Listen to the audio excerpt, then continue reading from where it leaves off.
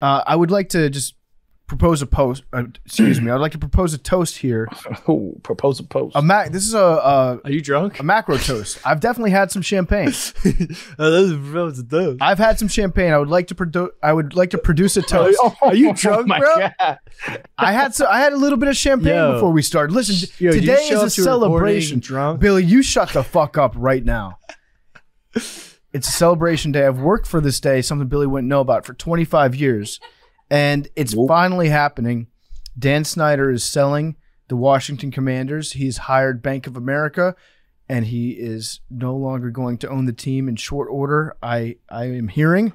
This is just a beautiful day. It's a day of hope. It's a day of reconciliation for the Washington, D.C. area. And we will never forget what Dan Snyder did to our community and how he destroyed a very important part of it and just pissed all over the ashes of it for 25 years. And now the bitch is gone. And I said earlier, I hope he dies, but I don't hope that he dies anymore. I hope that he lives, and I hope that he sees how happy people are without him. And I hope that he sees how much this team can mean to the community. I hope he sees everybody happy and enjoying the fact that he's no longer there. And then I hope also the city of Washington, D.C. lets the new owner of the Commanders build a stadium right on RFK Stadium's old site in the heart of Washington, D.C. And Dan Snyder with his broke-ass bitch self and his wife are sitting on the sidelines and crying, and they drown to death in their own tears. That's what I hope. Cheers. Damn, I love you guys. Prost. Do you have a top 3 of potential suitors you're looking at? Yeah. Number one is real quick. We got to talk about that toast real quick. Huh? That was a long ass toast. Couldn't keep my cup up. Secondly, I rambled a little bit. I know you don't like this nigga, but like, is there like a personal element to it? Because like that, you kind of went off on. It's like did he? I'll be honest with you. Up on your lady or something? I'll be honest with you, Arian. Growing up in Washington, D.C., the Washington Redskins at the time was a very big deal. People don't realize it now because things have changed a lot in that city since he's taken over the team. But it was the focus of the entire city during football season, and even in the off season. Like everybody would be walking around wearing burgundy and gold all the time. People would not go out on Sundays between 1 and 5 o'clock because they were at home. Everybody was at home watching this team play, and it was actually a very big part of the community. And it did bring people together. It actually meant something to a lot of people. And then he came and took it over and utterly destroyed it. And there is like a big hole in DC because of what he did. I'm not exaggerating that at all. Like, it was a real thing. And he destroyed it because through a mix of arrogance and ineptitude and just being a bad guy, he destroyed all of it. And there are people in DC that feel more strongly about him than I do. And I'm just glad. And okay, so that's one side of the story. The other side of the story is also that he is a creep and a serial abuser, and his comeuppance and just deserves finally caught up with him through years of acting like a dickhead all the time. So he's a bad person, and my biggest hope is that whoever takes over the team is just I hope that this person wins immediately right in Dan Snyder's face. That's what I hope. I want nothing but the worst things to happen. Thank you, man. Thank you for sharing that, man. Thank you. Yeah. I've been where you're at, and let me just tell you, it gets better. Thank you. Thank you. It gets better. So it'd be easier to name the people that I don't want to buy the team. I hope it becomes a publicly traded company. That would be something. Is that the first? Would that be the first sports organization that was a publicly traded company? The Green Bay Packers. I know, but that's shares. not really. I'm an owner of the Packers. I don't know if that's. But like, I will sell my share in the Green Bay Packers if it means I can get into the Washington football team, whatever it's going to be called, ownership group. I want to see like a stock ticker and see how that affects how the teams run. Yeah, I think it'd be bad.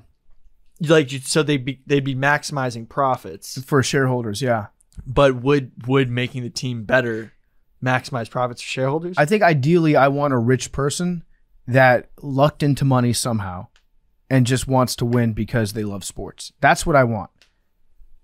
Besides that, like, it could be anybody as long as it's not Dan Snyder. Billy brought up Putin earlier. I never. What? Oh, you didn't? Well, then somebody else did. I didn't bring up Putin. Okay, well, somebody else brought up Putin. I think I brought up. I think you did the other day. Well, Putin had been brought up to me.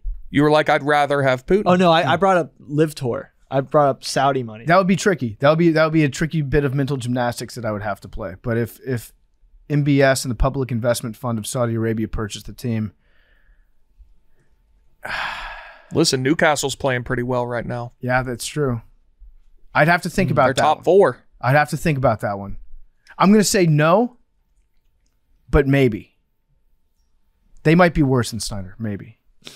We both have the exact same feelings towards the Washington Post. Get some good free agents in there.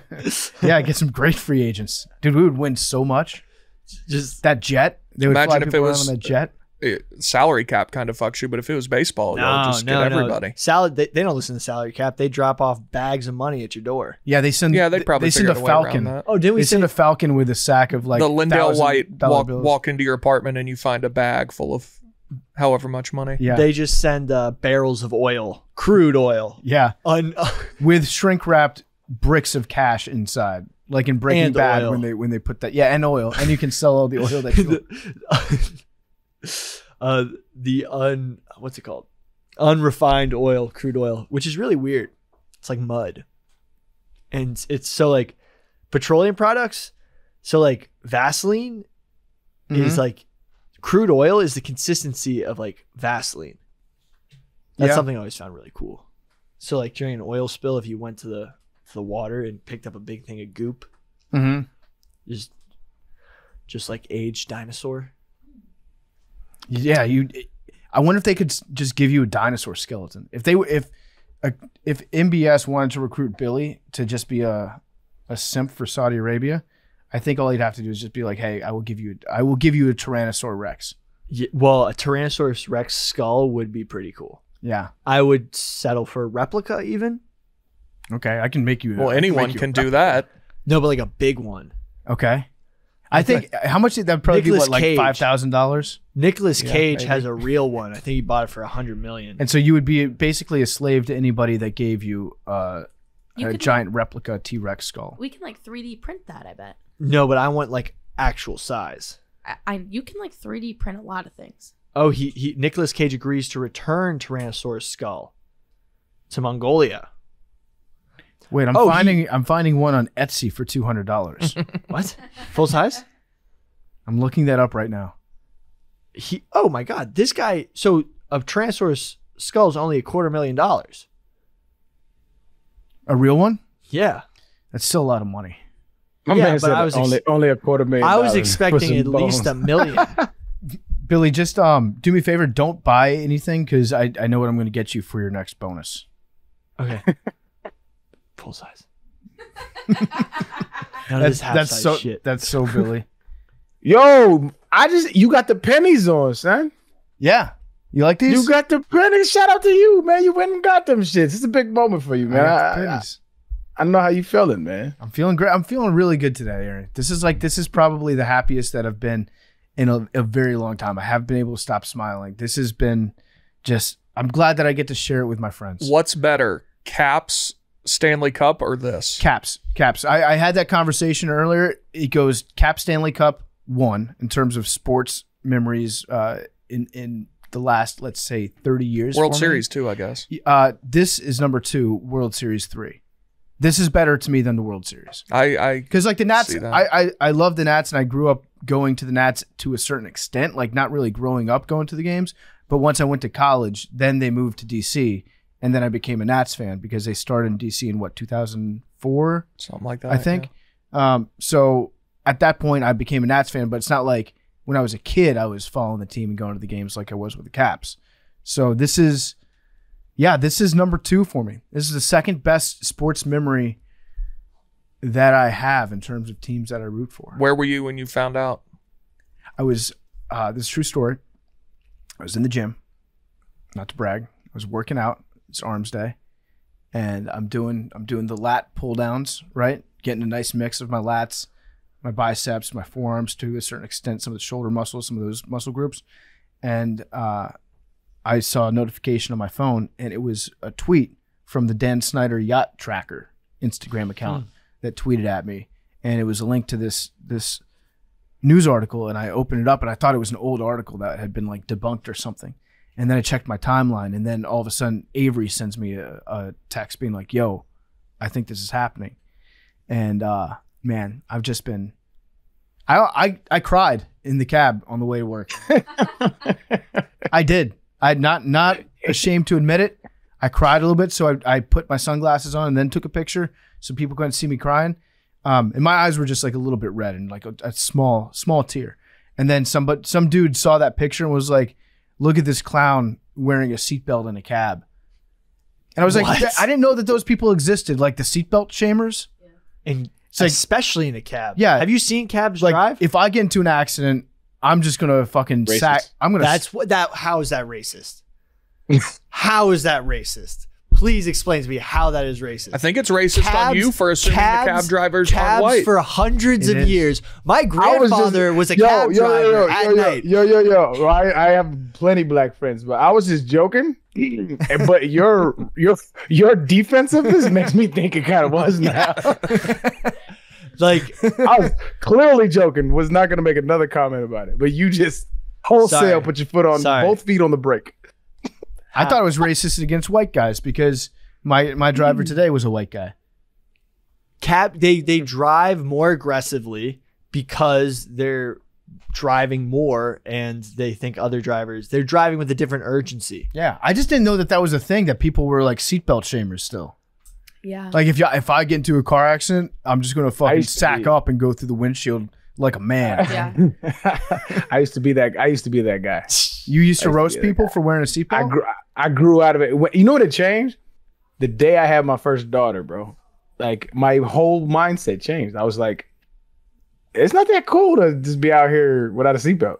And then I've been wearing the seatbelt ever since. Yeah, you get, so people are like, oh, in the city you're going, 30 miles an hour tops or whatever. No, you get up to 40 sometimes.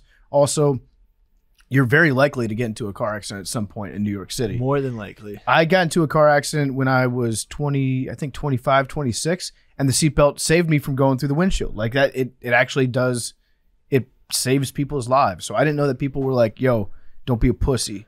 Wear a seatbelt. Now that I think about it, I always put a seatbelt on if I'm in the front seat of a car, but I don't if I'm in the back seat of a car, which is like an Uber or cab. When I was like, I think 8 or 9, we got into a car accident. I was sitting in the back and I never used to put my seatbelt on. And I slammed my fucking face into the back of the headrest. And I lost a tooth in the headrest. And then really? I was like bleeding everywhere. And I was just like, I always wear a seatbelt again. And then my mom made me write 1,000 times, I will always wear my seatbelt. I will always wear my seatbelt. Did So- you have You any- fucking Bart Simpson to you, bro. Yeah. Did you have any brain injury from that? You know what, man?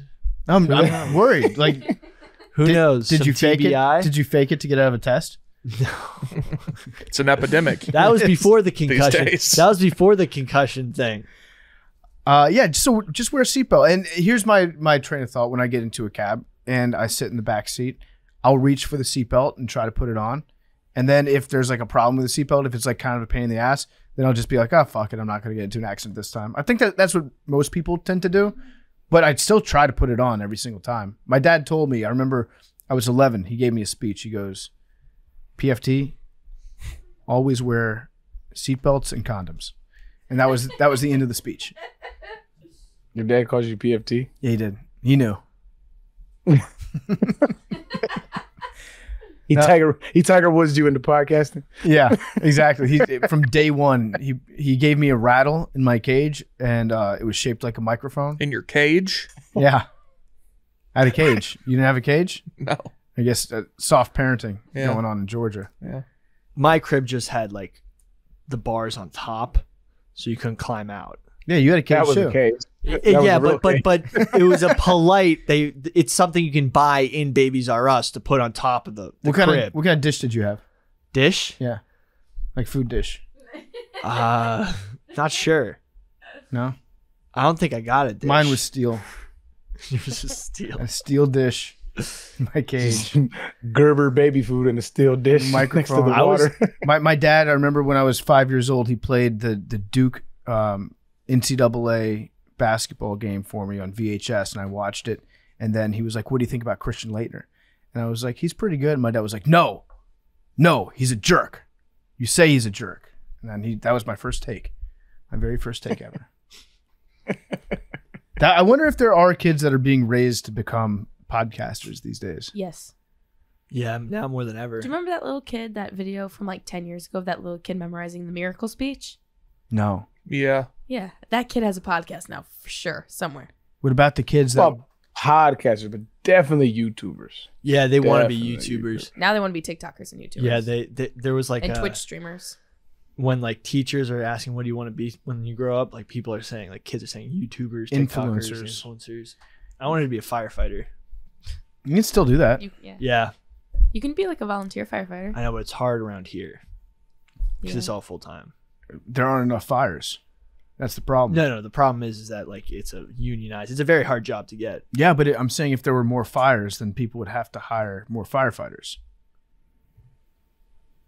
The wheels are turning in Billy's head right now. That was spooky. No, back. That was very spooky. No, back. You just made me remember. You just made me remember. Can someone cut that up with a zoom in on Billy's eyes as he's doing the math on that? No, one? do you remember? I didn't like that at all. What I was saying, what I just remembered was, remember in Gangs in New York when there was a fire and like 6 different firefighting companies came? Well, back in those days, all the firefighting units were privatized. Mm-hmm. So they literally used to intimidate. So whoever you paid was going to come fight your fires, and they would set fires and commit arson to make Big people. T's world, baby. Anarchy. Let's fucking get it. Yeah. Stop. They would light fires. That is literally your worldview. Privatize. Yeah. Social services. Privatize everything. Let's fucking go. Bigger stick, bigger water hose. Let's fucking fight it out. No, but for it was crazy back then because people would light fires to create a demand to pay for their services. Mm-hmm. And the only reason I'm remembering this now is because I was in McSorley's the other day reading about some of them on the wall while drinking lights and darks. Oldest. What is McSorley's? McSorley's? It's like one of the oldest bars in America. It's lasted 2 pandemics, but it's just got so much history on the walls. We got to take you to McSorley's. Yeah. But you don't drink beer, do you? I drink whatever we drinking. They literally have light beer and dark beer. That's what they have. And you can drink 1,000. I like the darker beer is like the one with the hops, right? This one's more of like a darker lager, beer. like an amber lager, and then a light pilsner. You make me so mad the way you say lager. Yeah, what the fuck? Lager. Lager? Yeah. Lager. Well, It's like a sorry, Canadian. some of us have like different accents and shit. Yeah, No, that's how I would say it. lager. I don't, because I know how to say it, but like that's how like lager. My lager. that was mean. I'm sorry, but like lager, like the long A's. Lager. That's Midwest. That thing. sounds Canadian to me. Yeah, like Midwest, Northern. Whatever. Sorry, Billy. I didn't mean to make fun of you. Why are you just like so aggressive? I'm not aggressive. He's You're just mad aggressive happy. today. I'm very happy Are today. you an angry drunk? I'm not an angry guy. I'm a very, very happy buzz. That's what I am. Big T's also very happy today too. Yeah, Big T, congratulations. And to you, Arian. You have a tenuous connection to the University of Tennessee football program. But I said tenuous. Big T, huge day. Your Tennessee Volunteers are #1 in the country, and It's a big day, but we have business in front of us. that's a good answer. It's a big day for Wednesday, but come Saturday, it doesn't matter. Got to go win a It's ball another game, huh? No, I mean it's a huge game. That's what I'm saying. Like How excited were you I allowing agree. yourself to be for #1? I was excited. Like it's a really cool thing to have, especially we've been dog shit for a long time and we're #1 in the country. It's cool, but like I think what's really I'm sorry, go ahead. I was just gonna say lose this Saturday, you're not #1 anymore. I do think though the people that are like it's stupid to celebrate that, actually in terms of like what we want to do this season, it's big also because it probably means you have a better chance of still getting into the playoff if we lose to Georgia, while Georgia may not have that same opportunity at 3. So it's big for a couple reasons, but yeah, it's cool. Counterpoint. Yeah, I think I was gonna take it a step further. I actually think it's extreme. Like when Buddy made that kick against Alabama, I was literally sitting on the couch. I was on my bed. I was watching on my shorty, and I was like, "Yo, that might have changed the future of Tennessee football." Because what it did was it was like a changing of the guards, right? It could be a changing of the guards moment, wherein Alabama got all these recruits because Alabama was winning, right?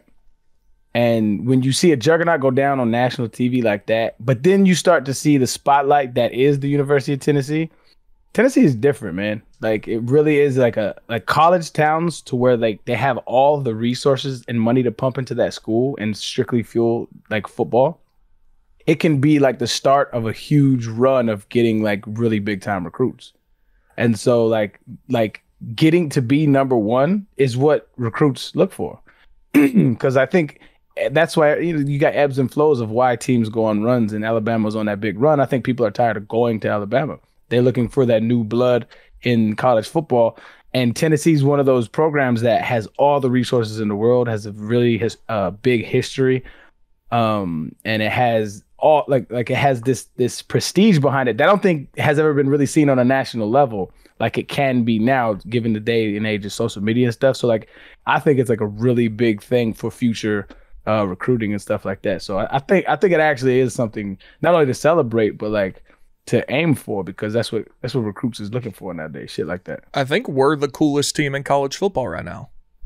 We score 50 points a game. Yeah. The stadium is incredible. The colors are cool. The black unis, These the black new uniforms. Unis, we had like everything. Them motherfuckers was nasty. Those were awesome. Ugh. Oh my God. And did you see we have orange helmets too that we're gonna break out at some point? Yeah, Hawk showed me that when I was in the equipment room. Chicken Hawk is the equipment manager. I think they got to beat Georgia. Yeah, I mean, beat Georgia and this all settles itself. Georgia, but it's also a great stepping stone, because like, let's see, this is Hupel's second year? Yeah. So it's like it's crazy what he's done. You are in good company, man, and your second year in doing that. But yeah, especially at this school. Like I'm telling you, this school, any like big SEC school, like you do that shit at Florida, Georgia, Alabama, you're just bound to like start a run of like really good recruits. Like that's how it happens. I think they go to like a campus visit, and everybody that goes there is like, this place is awesome. There's a great facilities, great town. I mean, imagine but then having the actual number one ranking on top of it. It's now the total package. The one thing that was holding you guys back is, well, they've been shit for a while. How am I supposed to believe that they're really capable of turning it around? And now you have turned it around. I mean, imagine being a recruit at that Alabama game. Like, there's no school that can match that atmosphere the whole game, then winning it and the scene afterwards. Like, it's kind of too late for this class because most guys are committed at this point and like whatever. But the class we have next year is already shaping up to be like unbelievable. I'm excited. I'm excited for Hendon and Tyler. Good for them. Very, very happy for the work that they put in. It's cool. It's cool to see that happen to those young guys. Probably going to be in New York here in a month. Yeah. We should have Hendon by. Hendon should definitely. Yeah, definitely Hendon should be. Yeah, he's now number one in He's odds. the favorite. Mm-hmm. That's wild. Whoa. That's actually crazy that we... Glad he ain't take my advice. God damn. Yeah. He probably went from I told that nigga to stay. I told that nigga to go. He probably went from like a 5th, 6th round pick to like maybe 1st. Yeah. Also, that was really before I understood what NIL was and like how much you can get paid. I didn't really understand that. So it's like it's a little better to stay nowadays. You getting $1 million a season, not much difference than going to the league, honestly. Yeah. Yeah. So Arian, apology accepted. I don't mind being wrong. It means I learned something, brother. It's a good point. Yeah, all you youngsters out there could take a note from Arian Foster and his attitude. So this is the start of Macrodosing, and today's Macrodosing is being brought to you by our great friends over at Game Time. If you want to go see Tennessee at Georgia, use Game Time. Need to be using Game Time. You need the cheapest prices available for that one. You do, and they are the exclusive ticketing partner of Barstool Sports, created by fans for fans. Game Time is the ticketing app that makes it easier than ever to score last-minute deals on tickets to sports, concerts, and shows, and they guarantee the lowest price. If you haven't given Game Time a shot yet, don't know what you're waiting for. You guys are going to love this app. We've had tons of fans using it. They hit us up on social. They tell us about the great deals that they're getting. A lot of Macrodosians out there have used Game Time to get into baseball games, hockey games, football games, and they're saving. I've been using Game Time all year. We went to go see the Mets play the Braves. You guys went to go see the Yankees. Billy went to go see the Yankees again, too. Mm-hmm. We've all been using Game Time. Game Time is the best ticketing app, and it's the official partner of Barstool. Download the Game Time app, go to the account tab, create a login, and redeem code MACRO for $20 off your first purchase. Terms apply. Download Game Time, last-minute tickets, lowest price guaranteed. Download the Game Time app, go to the account tab, create that login, redeem code MACRO for $20 off your first purchase. Terms apply. All right. It's Macrodosing. I'm very happy. I want to give a special shout out to all my Pandorians out there. We got the new Avatar trailer released. I'm fucking so excited about that's how I think this is how Big T feels about UT football. Like Yes. I just can't wait until like I'm just so fucking elated. It brings me so much joy that this movie's about to come out, and so I'm extra hype about this shit. I'm hyped for you being hyped. Man, somebody tweeted me, it was like, it's about to be 3 hours, dog. You sitting in there I wish it was fucking 10. I would have sit in that bitch the entire time. I don't care. We out here. Jake Sully. That is actually, I literally say that about college football. People are like, the games are too long. I'm like, I get one of these a week for 12 weeks a year. I want it to be as long as possible. Mm-hmm. Well, does that include like booth reviews, things like that? Do you like that experience? I mean, I would like them to finish those as quickly as possible, but people are like, oh, that overtime thriller took 4 hours. Like, go fuck yourself. It was awesome.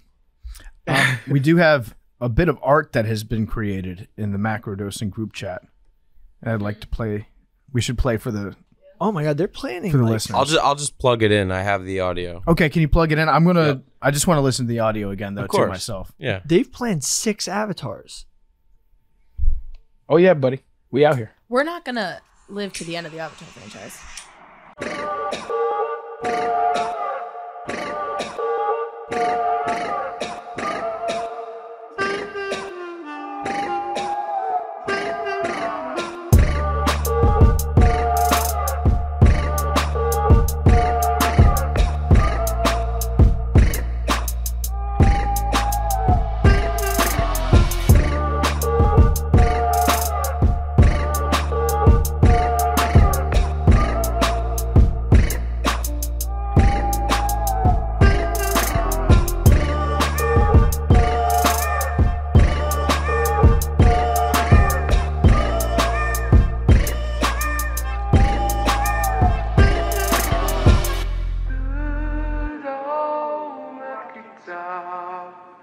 Rocky Top, Tennessee.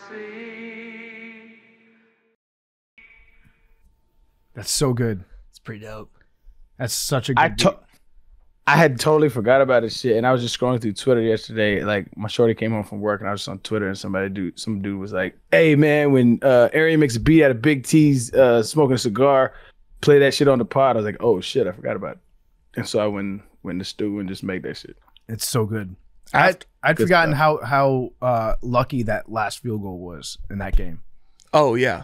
It was a knuckleball. It was a knuckleball. It was not a good hit. You still can't tell, even slowed down from the video, if it got just a tiny bit of a finger on it. I think the Alabama defender did. I would hope so. Yeah. To have that kind of rotation. I mean, that was destined to go in. It was. And if it had not gone in, it would have been like same old Tennessee, and you guys definitely would have lost that game. Oh, absolutely. Yeah. But it didn't. It went in. It was so much closer. On the new angles, you see it like it was only like it made it by about 6 I thought he inches. missed it. I thought when I was watching the TV, I thought he missed it because it was such like a little knuckleball. And I was like, oh, that's short. Mm-hmm. And it went But 40. He got enough. Yeah, he put a lot of leg into it, but seeing it spin that way, it's like that kick never goes in. Arian, I'm going to be trying out for the XFL. If you have any advice for me in my upcoming tryout, I'm going to be a barefoot kicker. So I'm going to lose the shoe on my right foot. I'm going to tape it up, and I'm going to see if that helps me at all, because I think that damn shoe's been getting in the way. That's been the problem. So do you know The Rock? Yeah. Wait, do you actually? I was in a movie with him. Yeah, he was in Draft Day, right? No, Baywatch. Oh shit. Wait, I forgot you were in Baywatch. I got a video of him. Oh my god, bro! Cause like my mom is obsessed with this nigga, though. Like she will in front of her husband be like, I don't give a fuck if he walks by, I'm trying him, like that type shit. And so I got she just loves this dude, and so I got him to say hi to her over a video message, and she fucking melted, dog. That was probably the coolest thing I've done for my mom. She loves that nigga. So like, yeah, I mean, you know all these people, and None of them have come on the podcast yet, Aaron. We gotta start making moves. I don't like bothering people, man, because I know I don't like to be bothered, so I don't like to bother other people. Like, fair. We'll take it. Yeah. But I mean, The Rock, he does love doing media. When he wants to.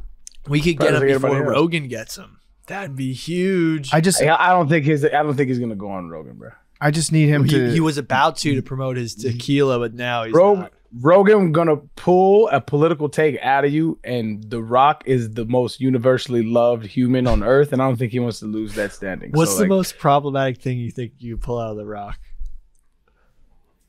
I mean, just like figuring out what party he supports. That would be like he's definitely he doesn't want to do that. He's definitely a leftist. But what do you think? Like one of his I don't think he's a leftist. I think he's probably a corporate Democrat. Yeah, Hollywood conformist. But like, what if he found out like he hates like paper straws? That just like makes headlines. He's like, yeah, I live in Hollywood. These paper straws suck. And it's like, and honestly, I don't know if I want it to be any other way. I don't want a politically infused Rock. Yeah. You know what I mean? Like we got enough. We got enough hot takes, man. We don't need you. You know what I'm saying? I'm tired of politics in general, anyways, man. I've started consciously trying to make more Republican and conservative friends just because I'm tired of this shit. I'm just tired of this shit. Although I think the ideas are shit, let's just be friends though, Yeah. Are you in favor of a COVID amnesty? I thought about sending that in the group chat, but I was like, say more. What is that? I'll let Big T take this one. So a woman, I don't know if she works for The Atlantic or that was just like an op-ed one-off piece, but she said, we need to declare a COVID amnesty, and basically anyone that was dead wrong and said extremely terrible things during COVID, you should just be forgiven because it was scary for everyone. And she has in the past, she had advocated for a lot of things that basically like, she advocated for like all schools being closed forever that led to horrific now reading and math deficiencies for kids everywhere. And she was basically like, it's okay that everyone was talking a lot of bullshit for a long time because it was scary and we should forgive everyone. Yeah. I mean, I don't know about her, but I'm over it. I mean, like, I'm down for amnesty. Anything that anyone did during the pandemic, everyone's forgiven. No, I wouldn't say that. I got cheated on during the pandemic. Fuck that shit. Damn. Yeah, fuck that shit. But then you absolve yourself of all sin. I wasn't sinning during the pandemic. I was literally in the fucking house all day. She wasn't. Big T, I think you should be the bigger T and lead by example in this and say all is forgiven, everybody. Let's come together as humanity. Okay, I'll start. Mm-hmm. PFT, I forgive you for making me getting vaccinated. Oh, I never made Billy get the vaccine. I told Billy that we were going to be doing interviews at a place that required vaccinations. And so if we were going to bring you, no, we don't have to discuss it. And if we were going to bring you into those environments, amnesty. I forgive you. Seconds. I just PFT. I just said you're not forgiven. No, but forgiveness not for. I just said I forgive you. There's nothing that you're forgiving me for. You're not giving the amnesty, man. We're forgiving each other. That shit didn't. No, Billy, you're doing this right now, which is after. Just don't get after the amnesty period. Amnesty. It's okay. Well, you can't lie when doing the forgiveness. Dude, we're doing thing. the amnesty, bro. Come on. All right, Billy. I forgive the time that you came on to me during the pandemic and asked if I wanted to sleep over. Exactly. And you tried to buy me lingerie. I forgive you for that. That is what it's about. That is what it's about. Okay. Big T, I forgive you for. Never mind. You weren't going to take that well, so I just pulled the cord on that one. Does anybody else have anything they want to get off their chest for amnesty? I forgive you for wearing black shoes with white socks. That shit is horrible, but I forgive you. Me? Right now, you're wearing black shoes and white socks. I wear black shoes with white socks every day. This isn't during the pandemic. Shit is fucking awful, bro. I can't keep track of all these. Really? Honestly, I've never heard this. There's a way to do it, but that ain't it. I think I'm doing it right now. One of the biggest mistakes of my football career. Black shoes, black socks. Yeah. One of the biggest mistakes of my football career was wearing black shoes, black socks because it made me look so much slower on tape. That was one of the biggest mistakes. That's all what white made you look cleats. slow on tape? All white That cleats. is cap. That is- Washington cap. That is No, that is facts. That's like known. I was already Billy, not you working just with slow, much. bro. What are you I know. talking- I Billy, wasn't you just working. slow. I wasn't working Shit with don't much make to be. you look slow. You just slow. I know, bro. but you're not working with much to begin with. You need every advantage. I was wearing all black uniforms, and it made me look even slower than I I was. think black would make you look faster. No, it's like all a white. sleek. All white makes you because it blurs. I think it blurs. I think black shoes do make you look slower. yeah, it's They make your feet look slow. fact. Like when Peyton Manning would wear those, he would look extremely slow. Yeah, like nobody's ever said you see when like Devin Hester wore black shoes, like it made him look so slow. Like no, bro, like he's just fast, so it doesn't look slow. But that you is- were just slow. it's- Peyton Manning slow as shit. No, but you hear that amongst coaches now in the huddle era where it's like you got to wear white cleats or you're gonna look slow on tape. Just I don't think like those were coaches. Those were coaches that were slow. They don't- yeah, I was Yeah. gonna say I don't think like Chris Johnson would look slow with black. right. That's what I'm saying. He wore black cleats sometimes. Nah, bro, I ain't buying that. Billy, do you have any blogs that weren't posted this week? Too hot for the blog? Yeah. I mean, it was about Paul Pelosi, but we don't have to talk about that. Oh, hey, I'm going to find it if you won't. Yeah, let's see what Billy's takes were. I'm kidding. I didn't actually write anything. But something I have actually been looking into recently is like Marcus Aurelius. Okay. I've been reading a lot of Marcus Aurelius. I have a buddy. That's cat from Rome, ain't it? Yeah, Stoicism. And honestly, like I remember I used to read him a lot in college. But I've just like revisited a lot of his quotes. And I have a buddy who's going through a tough time right now. So I've been sending him a lot of Marcus Aurelius content. And it's actually You're a good friend, it's Billy. some pretty great stuff. Like for your it really like if you kind of understand what he's trying to say, I actually pulled up some quotes. Like it really might change your outlook on life. Okay. So for all of those, like, you know, with people with anxiety, depression, like just listen to some of these. Like, okay, so here's one. Billy's not a doctor. So this is Marcus Aurelius. You have power over your mind, not outside events. Realize this and you will find strength. Dwell on the beauty of life. Watch the stars and see yourself running with them. The happiness of your life depends on the quality of your thoughts. Everything we hear is an opinion, not a fact. Everything we see is a perspective, not the truth. Waste no time arguing about what a good man should be. Be one. I don't know, just if you're looking for some inspiration, just read some Marcus Aurelius. It's actually some pretty cool stuff. Do you ever? He was definitely wrong about a couple of those. Yeah, things. I didn't want to pop his you know bubble, what? but Second to last one was the I'm- platform for the Democratic Party. Nothing's a I'm gonna fact. Anything you see is subjective. okay. That's cute coming from you. That's really cute coming from you. But yeah, I mean, he's definitely wrong about a couple things, but I can appreciate the sentiment. But it's I can like definitely appreciate the sentiment. nothing, like instead of thinking nothing matters, like this is terrible, like nothing matters, this is amazing because your actions don't like, it's like the basis of stoicism. It's something I've been getting into lately. Yeah, I agree in principle with a lot of those things. I also think that if you're saying like you can control how you perceive things, you can control your mind. Some people take that to the next step and is like mental illness isn't a real thing. Just choose to be happy. Yeah. You know? Yeah. Right. But it does help. Like certain people have a jaded outlook, Mhm. and I think it helps certain people who like have a jaded outlook. Yes, I would agree with that. It helps people with a jaded outlook. And people tend to get a jaded outlook It- after something. This is more for Yes. situational. It wouldn't help you if you had a chemical imbalance, but if you have a jaded outlook, Right. then it's good. Like for example, if an event happens in your life and it totally alters your, vision of the world, Mhm. like that, this is the kind of stuff that can help you, sort of get out of some of that jaded outlook. I like that.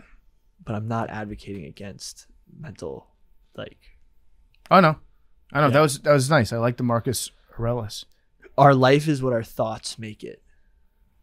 Do you guys think that there's no such thing as a fact? Like if you hear somebody say something, it's not a fact.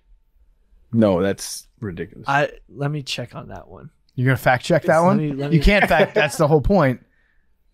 I mean, I think it's just unfact checkable. I think it's just like not everything is set in stone, is what he's trying to say. Mm-hmm. Which is a good sentiment, but Yes. there are some things that are set in stone. If you jump off of a roof, you are going to hit the fucking floor. Now, Here's a good one. So we're gonna get into mind control in a little bit. I listened to a few podcasts over the last couple days regarding just mindset, and I found some hilarious people, some very, very funny people that do think that they can control the world by their thoughts, by the power of positive thinking, and we can get into that a little bit. What, Please Billy? do. What? Nothing. What was that? You had the shit-eating grin on your face again. No, I was just like, never mind. What? Shit, That's eating Marcus. grin. I've That was heard that a Marcus lot. Aurelius. That you can control the world with your No, thoughts? you can't. Oh, well, That's this what guy makes it beautiful. This guy thinks that you can. Yeah. The guy that I'm going to get into later. Word. Word. Actually, do you want me to do a little mind control trick on you guys, just to start it off? Yeah. All right. If you And know, then we got if Cesar Millan. if you know what I'm doing, don't spoil it because it's classic. All right, everybody, Uh-huh. pick a number from 1 to 10, any number. 17.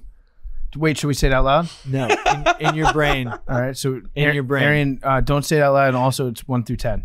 Don't say it out loud. Okay, I got it. to- He did that 17 trick a while back. I just cut to the chase. But all right, let's do it. All right, multiply it by 2. Got you. Add 8 to that number. Divide it by Okay. 2. Wait, can you go through the steps again? I forgot. Pick a number. Pick a number from 1 to 10. Okay, I got my number. Multiply it by 2. Okay. Add 8 to that number. Okay. Divide it by 2. Wait. You add 8 to the number after you multiply it by 2? Fuck. Yes. So pick a number. I got a, multiply it by 2. Uh-huh. Add 8. Okay. Add 8. Uh-huh. Okay. And then divide that by 2. Divide that. Okay. All right. Okay. Now, do you have that number? I got that number. Okay. I got it. I pulled out a calculator. Subtract your original number from that number. Got you. Got it. All right. So match that number to an alphabet letter. For example, 1 is A, 2 is B, 3 is C, Mm-hmm. 4 is D. Mm-hmm. All right. So get that. You got that letter? Mhm. Think of a European country that starts with that letter. Okay. Take the second letter from that country and think of Wait, an hold animal. on, cuz. There's no way. I got This guy's hold on. I gotta serious. check and see if this is in Europe. Wait, say it. I'm following. I got it. Yeah, I All got right. it. Avery's there. Yep. So now take the second letter from that country. Hold on, cuz. Just relax. It's not a Okay, yeah, it's in Europe. Okay, we get okay. Take the second letter from that country and think of an Uh-huh. animal. Okay. Okay. Got Now think of the color of that animal. Okay. Oh, nigga. Okay. All right, everyone's got it. Uh-huh. Yeah. Yeah. Now, I know what he's going to say, so I have intentionally done something that is not what he's about to say. Uh-huh. So go ahead, Billy. Here, let me You text. rebel, you. Hang on, let me text Are the you- group what he's about to say. Yeah, well, that's the whole fucking don't- point. don't- Don't hold spoil on. it. Well, Billy, I you've don't just know done about said it. Billy, you've just done a formula. That's all you've done I know to you lead you fucking to a idiot. very I just specific. told you before we started the thing. Don't spoil it if you Hold know what I'm on. doing. I didn't know it hold until on. you did it, and then I realized, You're so fucking I, smart, for Big T. one- Gray elephant. for Gray one- elephant. Who I- has a gray elephant? Yeah, no, Who how has did- a gray no, elephant? no, Who has a Zeal. gray I elephant? don't. Yeah. I don't. Did you not Don't. PFT? Wait, hold on. Finish what we doing. I got Gray right now, I elephant. got 20. I got 22 Gray ostrich. elephant. I did a I got brown 22 elk. ostrich. You did a brown elk? Yeah. What colors? What's up with the number? The Wait, no. how'd you get ostrich? What animal? What's the animal and the Oh. color of the animal? Ostriches are, I guess, kind of. It depends on the there's black ones. What country did you get? Rome? That's not a fucking country. country. Rome ain't a country. It's That's a city. city. Huh? It's Italy. Oh no. You said country? I said country. How fuck. did it's how did your letter end up being R? Because you were 18. You know what? I think Is 1 through 10. it's a gray. It's You a did gray. the math wrong It's a somewhere. gray. You didn't. Hold on. You didn't say pick a number through alphabet 1 through 10. But No, that's he said pick a number 1 through 10. I did. I picked 8, but then I did all of that shit. Then he said pick a letter. Okay, wait, so- and then correspond No, that you- with the number So of the eight- letter. It That's was 18, multiplied by which is 2, R. so 16, right? Gray elephants from Denmark. that's what I had. Yeah. Yes, great. See, so Mad Dog was the only one who did the math and followed the instructions right. No, and I got- did, and then You said pick a. Come on, cuz you said pick a number that corresponds. I'm sorry, pick a letter that corresponds with the number. Right. Right. So 1A, 2B, 3C. I picked R. no. But so your number was 8 4D. originally. Yeah. So it's 8 times 2 is 16 plus 8 is 24 divided by 2 divided by 2 is 12 minus your original number is 8, which leads you to 4, which is D. No matter what number you do, it's going to lead you to 4. Right. So that makes it D, and then everyone thinks of Denmark. Then the second letter that is E, and most. But But people hold on, he think of didn't. an Hold elephant. on. He didn't say Yes, what he did. number correspond. Well, shit, I missed. I thought he said yeah. pick. Well, it's I because he heard- went through a Run- 19-step convoluted thing run to it lead back. you to. I'm Well, it almost positive that you said pick a letter. Okay. I could be wrong, but I heard you it's say okay. pick. It's okay. I think he This- said pick this the was number an- that corresponds was with an your absolute- letter I that could be This was wrong. an absolute goat Right. fuck. I thought it was. I thought it was. thanks. But I'm also like a cup and a half in. So that could be fucking with me. I forgive you. I got there. Yeah, Mad Dog got there. Thank you for following Black instructions. ostrich, Mad Dog. black ostrich from Italy. Billy, I What you had? think it was Casey? fantastic. That was such a throwback, Billy versus Big T. I picked a. I did a black eel. What? I had a black eel. Oh, from Black where? eel from Denmark because that's Oh, the yeah. only country. Eel. I mean, good for you for thinking a different animal with an E. But the thing is, so basically, the concept of that is the mind control is manipulating you into choose the quickest thing that comes to your mind by making a succession of stuff that makes you choose stuff quickly, and then it actually traps you into Denmark. Then you choose elephant.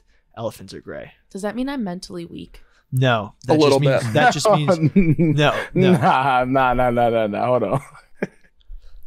Are Funny there any- assumption, wait, but no. is there any other countries in Europe that start with a D? Is I don't Dag- think so. Or You think is it's just Dag- Denmark? Is Dagestan? Dagestan is in It's in Damn. Asia. is in Asia. And That was I think my it's a original- part of Wrong. Russia. That was too. my original guess, but then I was like, I don't think that's in Europe. I so think went it with Denmark. that's in Russia. I don't think there's any other D. Deutschland. Deutschland Germany. was my Yeah, other but- thing, but yeah. no. which I, also leads you to E. Yeah. It's true. Huh.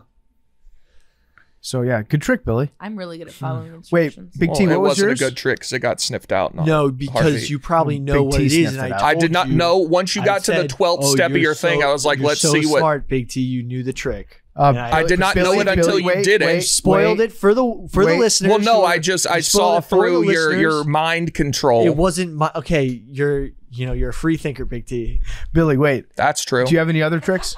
If he applied Yeah. this much critical thinking to his political point of view, we'd be right here, my All right. brother. We would be right here. All right, so I pick think- a 3-digit number with the same number, like 222 999 333. Angel number. So yeah, it's What's the angel number? 3 I'll get into digits. that later. Okay. Oh, this is a Wait, good hold on. Okay. I gotta focus. Okay, I'm a little okay. faded. I'm All right, gonna let's get it. I'm gonna text. I'm gonna text some instructions. Okay. No, just say Do you it. understand we're on a podcast? Okay, yeah. Well, to you guys, so you can get it. Pick a 3-digit number Okay. with the same number. Yep. So like 111 222 333. So Got it. right. Are you sure? Like 111, 222, or 333? Got it. Yep. All right. Got it. So then add the digits of those numbers and then divide the original number by the sum of those digits. Now, don't say your answer. You can put it into a calculator. Wait. Can you So say it one you more time? add Wait, those wait, three wait. digits together. So, So you add the 3 digits. so add like if it's 222, 2 plus 2 plus 2. Okay. That would be 6. Right. And then you would divide 222 by 6. No, No matter what divide number the you pick, it ends original up being number. 37. divide the original number by the sum of the digits. Okay. So Okay. divide Oh, right. right. The original number. so divide 222. Now everyone's got different numbers. But now we're all at 37 because they all Fuck, equal Big T, I 37. told you not to fucking spoil it. Wait, like, I'm Jesus not at Christ. 37. What? Then you didn't do it right, but they all equal 37. So continue. Yes, Go to the next step. Wait, hold on. Now that we're all at 37. That's the trick, mega mind, Big T. I'm not there, bro. What number did you pick? So just trying Wait, that's the end of the trick? I pick. Hold on. That's the end of the trick. Okay. So I thought it would be fun for the listeners at home to have that second where it's like, fuck. Like they come to the get out your feelings. I'm still here with you, man. Hey, get out your fifis, bro. What number did you pick? So I was trying to do something nice for the listeners. You divide that by what? 21 because it's 7 plus 7 plus 7. Oh, that will equal 37. Yes, we had 37. That's okay. As will 111, 222, 333. So hopefully the listeners at home who were robbed of the experience of then learning that while they come to it. You know what? Big T's a fucking party pooper. Big T's a Grinch. Yeah. You're a little bit of a Grinch. Come up with better things that are actually not easy to dispel. Some things are nice. Maybe Santa doesn't real. Your Jesus never existed. Santa doesn't real. Well, that's untrue, regardless of what you think Jesus of divinity. See, that's what I say. If he put that much critical thought to everything else he believed, we would be right there. I mean, what he said's just wrong. It's not wrong. I mean, you think niggas walk on water? I said regardless of what you think of his divinity, there was a dude named Jesus who lived in Nazareth. Some things are fun. Says who? Historical record. Which historical record? Not all maybe. of them. Roman? Is there Roman historical record yes, of an execution? There are atheists who have studied everyone. There is no debate that there was a guy named Jesus who of course. There is definitely a debate. Not a serious one. Wait, no. Big T. Big T, that's like saying there's a guy in Ireland named Patrick. Jesus was a very traditional Jewish name back then. It's very well documented. Anyway, okay, do your next mind trick. It is not very well documented. It is loosely documented. Yeah, and we can kind of agree that there was probably a dude that did some cool shit. There's an Irish dude. The nigga didn't walk on water. There's an Irish dude in Ireland called Patrick. We know that for a fact. I love how Billy has gotten so triggered by Big T spoiling his magic tricks that he's talked himself into hell. I'm not broken. He's talked his way into heresy. I'm not broken. You need to read some Marcus Aurelius and have some fun. That's a fact. Big T, you do. That's your homework. You have to. You have 2 steps. You have to read some Marcus Aurelius, and then step 2, you have to have some fun. Okay, I'm for sure gonna do that. How's your basketball team doing? Big T didn't show up. Oh, I thought this was gonna be like a fun thing. I had Oblos bring us together with. I heard some things in a meeting today about the basketball team. What do they have to say? Someone who I am closely attached to at work is on this basketball team and said that he carries it. So well, he also didn't show up. He said he's not showing up unless it's getting filmed from now on. Well, bad teammate. This is just a simple question I have for you guys, and there's no wrong answers. In fact, honesty is encouraged. I never got an invitation to show up to any of these basketball games. Neither did I. Because you don't live in Hoboken, and yeah, neither do I. Oh yeah, that's interesting. Big T doesn't live in Hoboken either. But you wanted to play on it. I was asked if I would play on it. I was like, yeah, sounds fun. Okay, well, I was in charge of inviting people. Oh, you were? I wasn't. Oh, who was? Actually, Big T, I got one more trick for you, and you're going to do this one with me. Okay. Billy, you just didn't answer the question. All right. Wait. All right, here we go. This is what I Billy think he's does. focused, man. I think he's focused. All right. Put. That's awesome. Here's a little trick. You can't. Big T's brain is impregnable. I'm about to break Big T's brain. Wow. All right. Big T. Asking about mail-in votes. Yeah. Big T. I'm not gonna look. There's been one person in this studio today who has voiced concern over mail-in ballots in this upcoming election, and it wasn't me. Confirm. Actually, let me look about it. Anyway, let's just get to Cesar Millan. And Cesar Millan is Billy. You said you were going to break my brain. I need to just look something up. Yeah. Don't sleep on this. Don't sleep on this. Don't sleep on this trick because just give me a second. Okay. But you know what you should sleep on? Wait, Billy. Helix Mattress. Okay, I'm going to take over this ad read for you while you look up your trick that you're going to use to break Big T's brain. If you want to have your brain never get broken, you have to have a good night's sleep. I woke up this morning, and you know what? I felt great when I woke up. I don't know if that was the universe telling me, hey, PFT, it's about to be your day. I don't know if it was because I slept in the exact right position last night. I don't know what it was. But the fact is, I woke up feeling great. And then as I stretched my arms and my legs out on my mattress, I touched the tag in the corner of my mattress and I remembered, oh yeah, that's why I feel great. Because I'm sleeping on a Helix Sleep mattress. Everybody is unique. Everybody sleeps differently. And that's why Helix has several different mattress models to choose from, each designed for specific sleep positions and feel preferences. They have models that have memory foam layers. They provide optimal pressure relief if you sleep on your side. They have models with a more responsive foam to cradle your body for essential support in your stomach and your back sleeping positions. Plus, they have enhanced cooling features to keep you from overheating at night. And if your spine needs some extra TLC, they got you. Every Helix mattress has a hybrid design combining individually wrapped steel coils in the base with premium foam layers on top. It's the perfect combination of comfort and support. Take the Helix Sleep Quiz and find your perfect mattress in under 2 minutes. I took the Helix Sleep Quiz. I was matched with a Helix Twilight mattress because I sleep on my side. I wanted something that felt firm and cooling. Sometimes I run hot at night. Sometimes I get a little bit sweaty. Sometimes I have trouble getting to sleep on softer mattresses. And sometimes I wake up in the morning with a bad back if I'm not sleeping on my own mattress.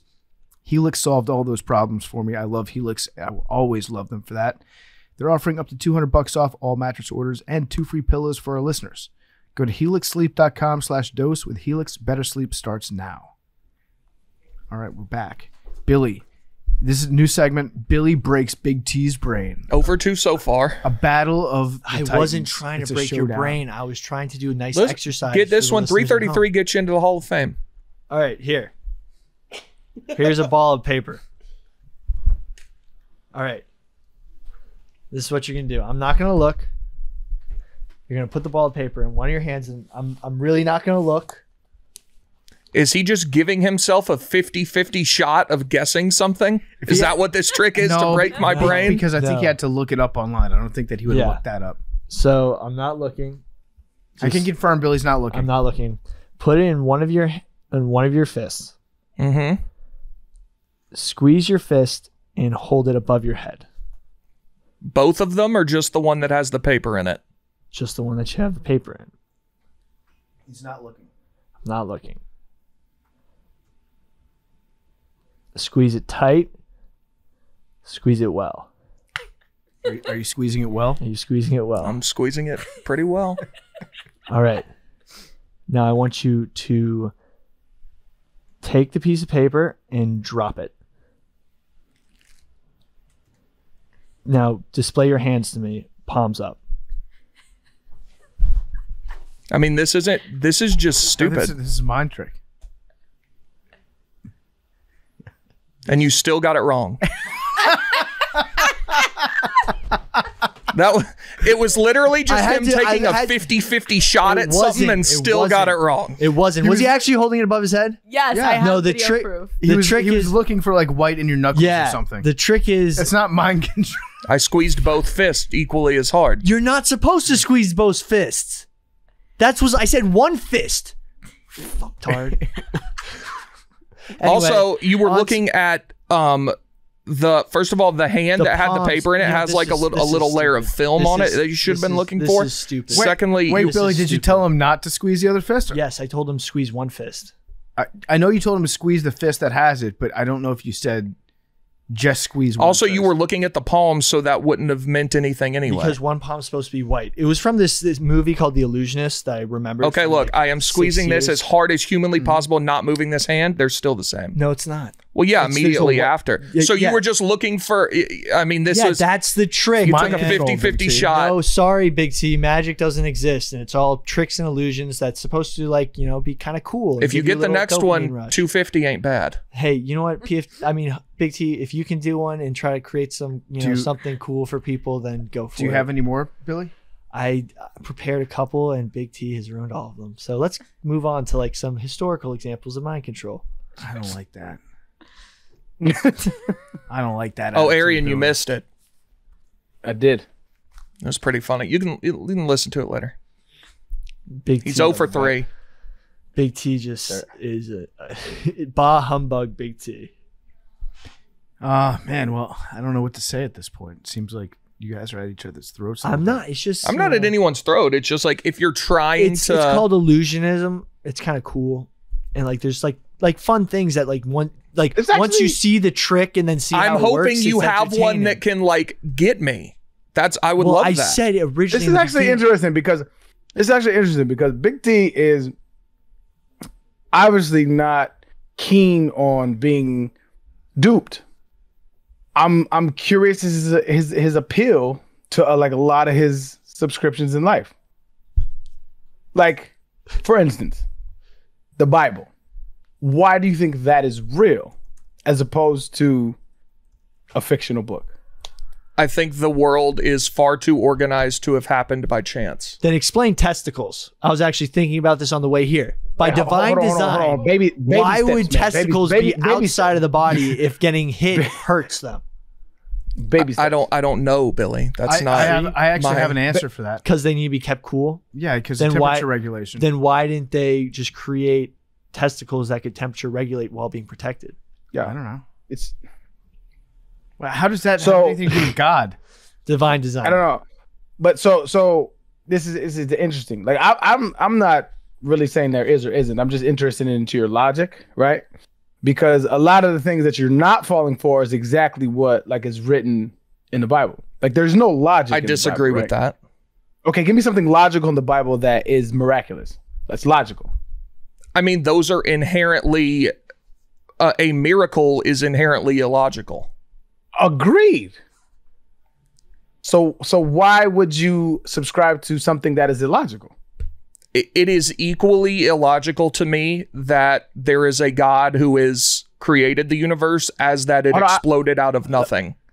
That's not the claim, but let's put God on the shelf for a second, okay? We're not talking about God. We're talking about miracles, because what you said was miracles are by nature illogical, right? But yet you purport them to be true. I think if you believe that there's a God who created the entire universe, there being a guy who came to Earth and did miraculous things is not a far leap from that. But it is. I don't think so. Okay, so why is what that? you're saying, why is that any? Okay, I'll explain.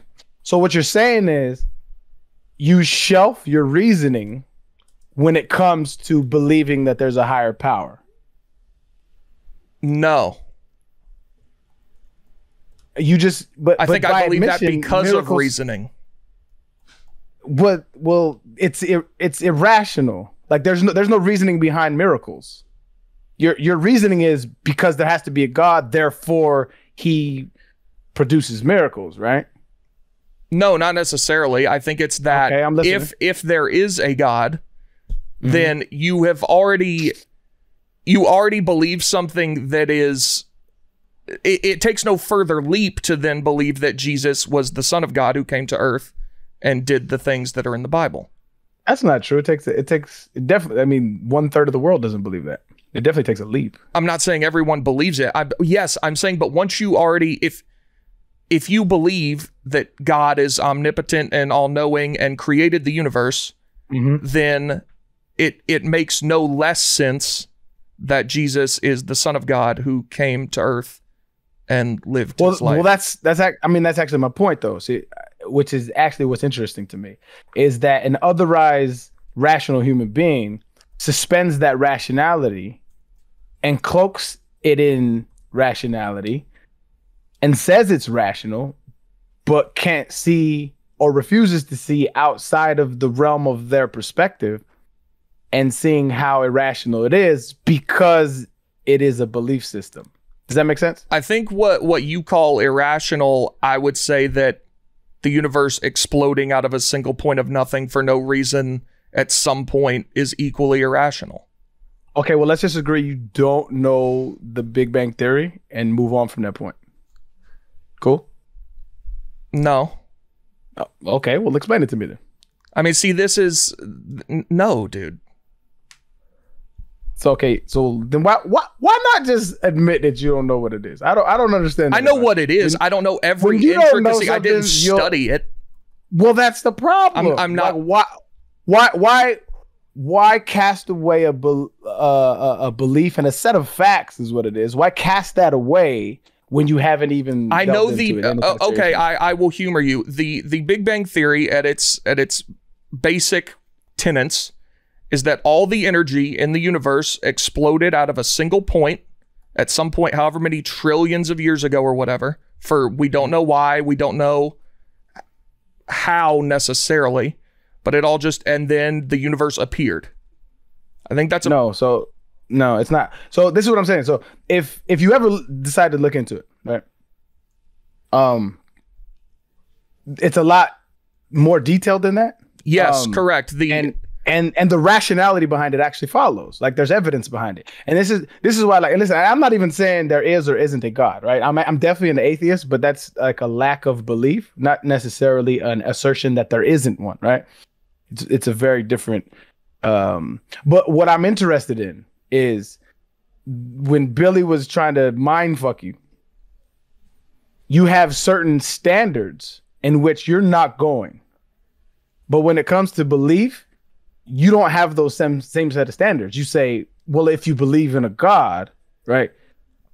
This, and has to follow. Like, this is not an interrogation. I'm just genuinely curious upon the rationale in which you base it on, because it doesn't necessarily follow your line of reasoning for anything else. I mean, and it's not just you. The best way I can explain it is that while I do think it is equally, if not more rational, that there is a God who created the universe as it exploded out of nothing, that, yeah, there is an element of, I mean, Jesus said you need to, it requires faith. Got you.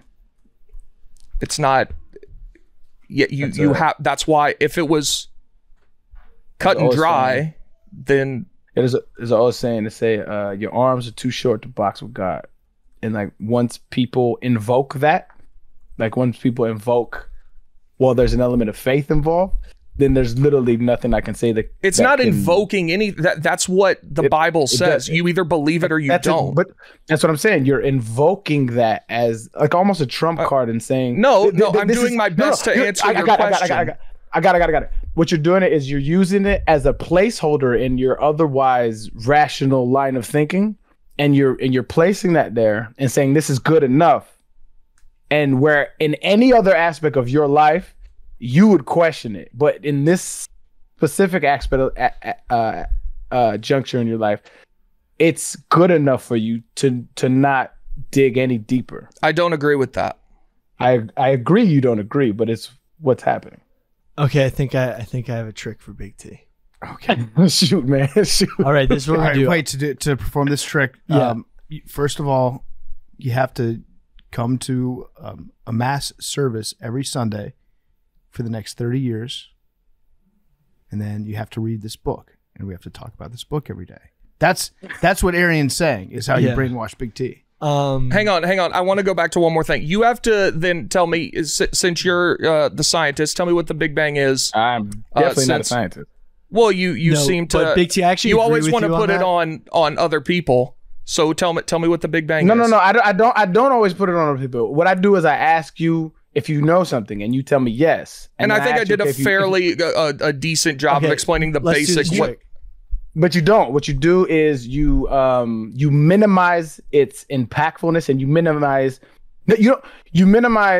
Not only do we know that's what happened, we know like to a certain degree like that's what happened, and there's so much stuff that has come because we know that's what happened. So it's not like it just exploded out of nothing. Like there's no such thing as nothing. No, like, so let's. Well, a couple things. Just a couple things. First of all, I don't. The Big Bang actually sounds like what would happen if the way Genesis describes the origins of the universe did occur. So I don't. Yeah, or if I invited all your moms over to my house. but quit laughing. I don't like the disrespectful way you're talking to me right now. Secondly, then what was before the Big Bang? I didn't like the disrespectful way you were talking about my magic tricks. Wait, Billy, your tricks suck. You're not let Arian and Big T have this conversation. Okay. All right, so no, you're good. So I wasn't laughing at you. I was laughing. What you said was funny. So like, there's no disrespect, but Let's put aside what you believe or don't believe. Let's say for a second that everything the Bible's true, and that God uttered the phrase, "Let there be light." Let's just say that happened. Mm-hmm. Does the Big Bang not sound like something that could happen in the physical world if that's what happened? Well, I think no. And because the reason as to why is because what the Bible does a very good job of is it leaves a lot of wiggle room, right? And that's the exact opposite of what we know science to be. And I'm really not juxtaposing them against each other. And I love that word. But there is a certain, there's a certain viability we have with science, right? We grow from it. We get things out of it. The Bible is so subjective that there's nothing really to be learned from it other than like cultural things that we may or may have not developed on our own. Does that make sense? And so when you say, does the Big Bang, doesn't that sound like, no, it doesn't. Why not? Because it's so vague. And also there's so many scientific inaccuracies in the Bible, right? Like, so in Revelations, it says the stars will fall out of the sky. Like that can't be the case because we know what stars are and there's no such thing as them falling out of the sky. There's hundreds of scientific inaccuracies in the Bible. And so what most people who believe in the Bible as to be the 100% word of God, what they do is they'll say, oh, well, that was just an analogy or that was just an allegory. But you're not doing what we agreed upon, though. I said, let's say everything in the Bible's true. Okay. Then, so God says, let there be light at the beginning of the universe. Big Bang happens. Why doesn't that make sense? Let me read the verse really quick. It's been a minute since I looked at this shit. God said, let there be light, and there was light. And God saw the light was good. I don't know what the good light has to do with anything. Then he separated the light from darkness. That doesn't make any sense. Then he separated the light from darkness. Light inherently is separate from dark. God called the light day and the darkness night. And that in itself is inaccurate. Like there is no day and night other than the rotation and how the earth spins. If the Bible was like earth is tilted and it spins on an axis and that's what creates the seasons and the rotation is why we have night and day. It's the illusion of night and day. There really isn't a night and day. It's just you're facing the sun or not facing the sun. That would be impressive, and I would take it more seriously. But this sounds like it's written from people who understand the world from the knowledge that they have. Does that make sense? Yeah, so, I don't disagree with you that if the Bible had every fact ever, that it would be pretty easy to listen to it. Well, it's not every fact ever. It's like there's certain things that are inaccurate. Like it's just not accurate. Like it doesn't specifically say that the moon doesn't bear its own light, that it's just a reflection of the sun's. Like if it said that in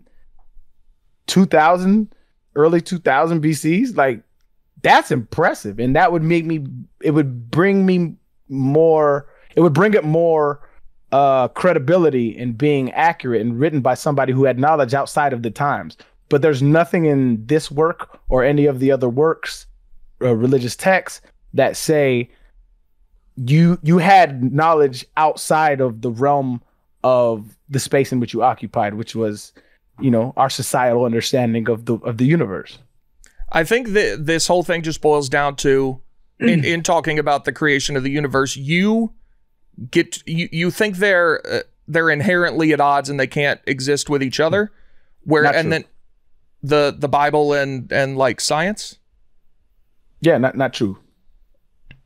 Okay, why not? I feel like everything you've said would indicate that, but No, I think there are things in the Bible that are useful, but I think there are inaccuracies that definitely conflict with our understanding of the. But what I was going to say is, eventually you get back to a point where I'm like, how did this happen? You're like, I don't know, just happened.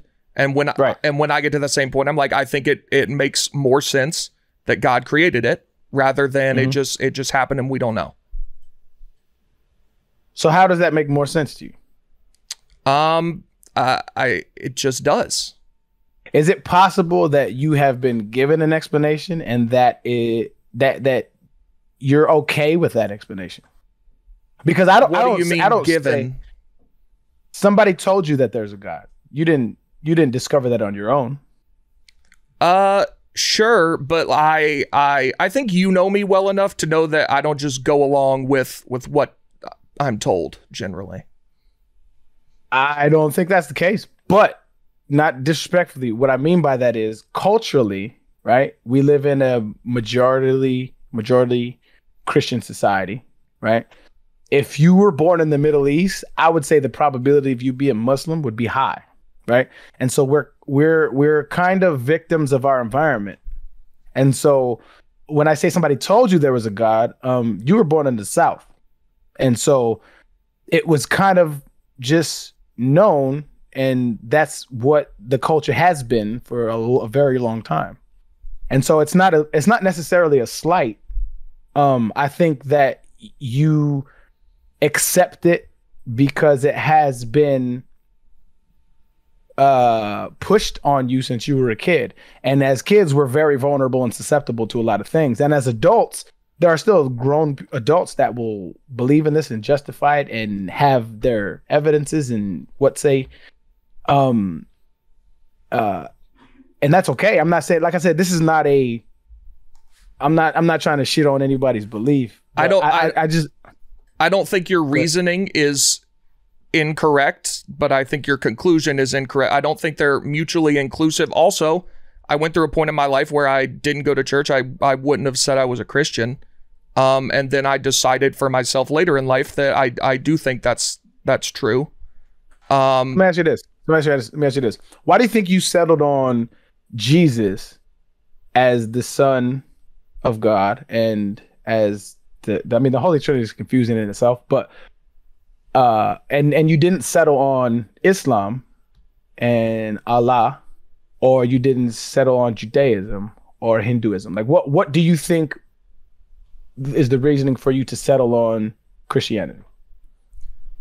Again, I don't think you're incorrect in saying, yeah, if you're born in Iran, the likelihood of you being a Christian is far lower. But I don't think that's necessarily, that doesn't make it untrue. No, I mean, I agree. It doesn't make it untrue. What I would, I guess what made it interesting when Billy was on your bumper about his mind tricks was you're not an unreasonable human being, and most religious people are not unreasonable human beings. But what I've found throughout my journey is that when it comes to certain things, they kind of posit it as reasonable, like, well, there can be nothing else, therefore God. That can also be anything, right? So it's like, it's Jesus to you, it's Allah to somebody else, it's Krishna to somebody else, it's woo woo woo. And so reasoning through it doesn't make much sense for you to settle on that conclusion, other than the litany of influence that has been around you. Well, just the last thing I'll say on this, I think you know me pretty well. And that what you said about like Billy's thing, like I feel like that would indicate to me it's actually more likely that I reason through things and think about them a lot. But just the final thing I'll say, I find there being a God that created the universe and it happening randomly equally unlikely at a 0.0000 continue on for infinity 1 chance. So, and I choose to believe the latter. I find them both incredibly unlikely, and that the universe that we occupy is so incredibly organized, and everything that we know about living on Earth happened so perfectly for it to even happen ever, that I don't think it happened randomly. I hear you. Have you ever, and this is like, I mean, it's getting kind of long-winded, but have you ever given any serious thought to there not being a supreme being? Absolutely. All the time. And what swayed you from that logic? I think it's what I just said. From that line of reasoning. Right? So you're saying the everything's organized. Okay, so when you say organized, you mean what do you mean by organized? How the universe is that the Earth is the precise distance from the sun that you can get warmth from it, but you won't die. That there is life at all. Like everything is just it doesn't make sense that it just occurred out of nothingness at some point somewhere. Again, look into the Big Bang Theory. But how about this? Like, do you agree with the fact or disagree with the fact that at one point the sun will engulf the Earth? I think so. It definitely will. And so if you look at the vast historicity of our solar system, we believe that Mars had liquid water on it, right? And there may have been life on there, and it got too hot. And likely that is the Earth's fate. Do you think that instead of life having to be perfect, or have you ever thought, I don't say do you think, have you ever thought like instead of all these circumstances had to be perfect, rather than it's like water forming in a puddle, right? Water forms in a puddle perfectly to fill it up. Or the circumstances that have just so happen to be in that, with gravity and water, it fills the puddle perfectly. Yeah, but I don't think the two things you're equating are equatable. Just to butt in, what Arian's talking about, that idea of all these situations that happen and occur is the reason why it happened, as opposed to the puddle filled the water by happenstance, right? So your idea is that because of these conditions, it occurred. Mm-hmm. I sort of believe that can also be described with the reason that those conditions occurred is because of some reason or some maybe even force or being. That could be the case. That's sort of my theory on the whole thing. Yeah, no, I don't disagree that could be the case. And so it would be like the snowball on the top of a hill, right? If something pushed it, right? Right. Meaning the start of this whole thing. If something pushed it to get to the point where it's at now, we have yet to find evidence of that other than like anecdotal or just feeling, right? And so what I say is like I said, I used to be like, there is no God. I don't know. It's an arrogant position to take. And I think likewise the antithesis of that, which is there is, I believe it's an also arrogant position to take, but I don't knock it. It like get through life how you get through life. But my position now is if it does take, if it took something to push that life along, like I said, we haven't found the catalyst, right? I'm okay with not finding the catalyst, right? Or I'm sorry, I don't do that. I'm okay with the search for finding the catalyst, but I don't think an assertion of what the catalyst was does us any good, other than make you feel better. And if that is the case, then I'm all for it. Okay. Religion has always been used as a way to explain the current unexplainable. And if we're at the point where there is still an unexplainable, I think there might be a case for religion. I don't know if logically that necessarily holds up. Well, it's like the arrow hitting its target. Yeah. I think that I'm not smart enough to know. And I don't think I'll ever be smart enough to know. And even if I do think that I know, I'll think to myself in the back of my head that I'm not certain about it. So you know what? I've decided I'm just along for the ride, baby. I'm okay with that. Yeah, Stoicism. Just buckle up and enjoy. He says stoicism. That's facts. Stoicism. No. So Buckle up, have a good time, be nice to people, do unto others, that whole thing. yeah. And maybe become a Scientologist. Should I still do the trick? Let's just move on. No, I want one more trick. You want one more trick? Okay. One All more right. trick. You guys pick an object in the room, and then I'm gonna go pee while you guys choose it, and we'll figure it out. It's not going to take that long. Is it? I've got my object. I mean, I guess it should take a little more time because he's. As a group, you got to convene and pick one object for everybody. Oh, okay. We have to talk it over. Okay. Okay. All right. Let me know when he leaves the room. Let me know when he's gone. Billy And is he's out of okay, so gone. here's what I think that we should do because just so that he can't hear us. Arian, you pick an object Oh, smart. that's in this room. Okay. I'm thinking this window. Okay, which one? There's a couple next to There's me. there's two windows. Okay, the one to your right shoulder. Okay. Is Or is a- that too? Is it is that too an big? object? That's an object. What's like the most obscure it's thing in definitely here not- we could pick? One of the bobbleheads back there. Well, no, I Okay. Hold on, is The this a windows- Jesus candle behind you? Is the- this Jesus The candle? window's interesting. No, No, Josh it's Allen. Josh Allen.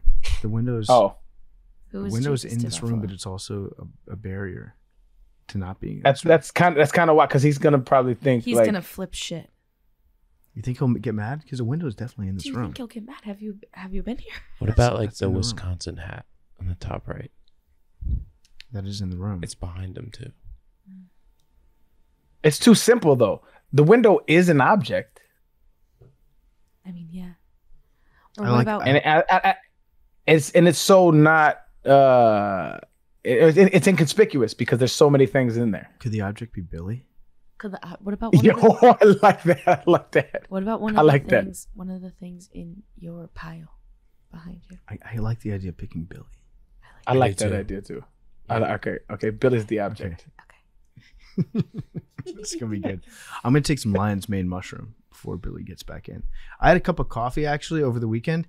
You know they sell like coffee that's in Whole Foods that has lion's mane and Riesling mushrooms and stuff in it. That's like a new thing. It's like $13 a cup of coffee. Mushrooms. Oh, in love your, lion's mane. in your coffee. I like lion's mane. Like, you guys think that Jake Plummer's stuff might be placebo. I No, think I it's. take it. I take it. Okay, so All right, Billy. We all got right, so the you guys object. you we're back, chose one. and Billy's magic trick, or sorry, mental mind control trick Mentalism. is brought to you by Ridge Wallet. Ridge Wallet holds up to 12 cards plus room for cash. There's over 30 colors and styles, including carbon fiber and burnt titanium. It's made with RFID blocking technology that protects you from digital pickpocketers. It secures anywhere from 2 to 6 keys in their in their new key case as well.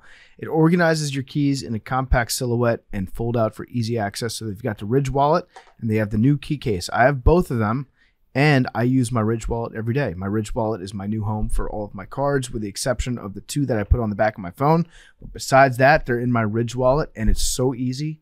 It's awesome. It's a great wallet, and it blocks RFID. They have 6 colors of the key organizer as well, including carbon fiber and burnt titanium. Check out their site. Use code MACRO. Get 10% off your order. Check out their site. Use code MACRO. 10% off your order today. All right, Billy. We have our object. Okay, you guys all chosen one object. Yes. And I'm gonna pick one of you. Mad Dog, Yes. Why'd you pick Big T? It's interesting. because he's gonna try to fuck it up. In Mad Dog, So only someone that will fall for your tricks. my Oh yeah, she I'm fell for the mentally first weak. one. Yep. Interesting. No, That's fine. I'm not. No, let it go. Yeah, No, that's fine. because Big Mad T's gonna Dog. try. So It's Mad Dog. you have to. You're gonna name a string Tell me what to do. of 10 objects in the room. Okay. Any 10 objects in the room. One of them has to be the object you chose. Okay. Okay, Yep. go. Okay. Shit. Okay. The red football helmet. Okay. The champagne bottle. Okay. That's 2. Okay. PFT's backpack. Okay. Wait. Which backpack? Okay. Okay. The Game Time ticket booth. Okay. This is fun. The Powerball or the lottery machine. The Berman picture. Okay.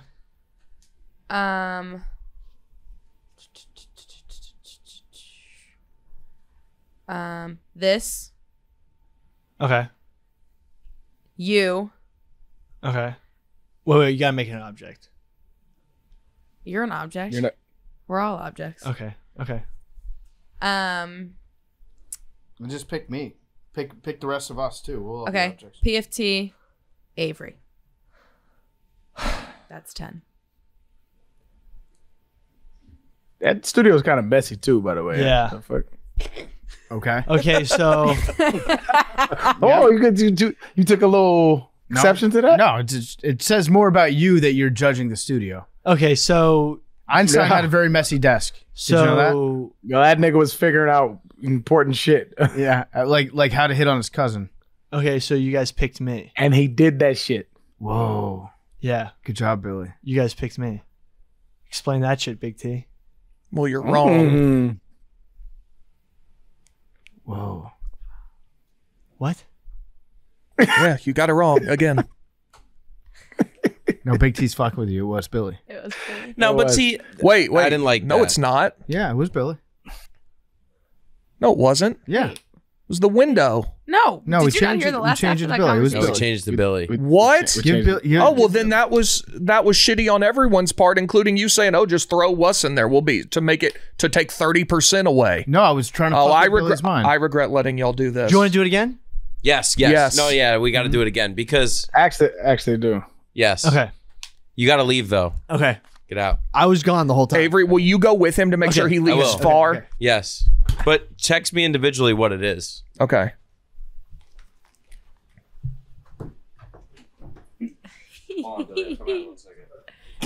We can't like you can't like stutter when you're picking stuff. Have stuff in mind. Yes. I think his trick that time was he took the 7th one. I think that's what it was. I'm gonna say it first. Either that. Wait, either that or he. No, he has to wait, pick you Billy first. left his phone in here. Wait. We gotta make So? sure if it's on. Hold on. He's probably listening to us. Oh, He's yeah. probably recording this right now.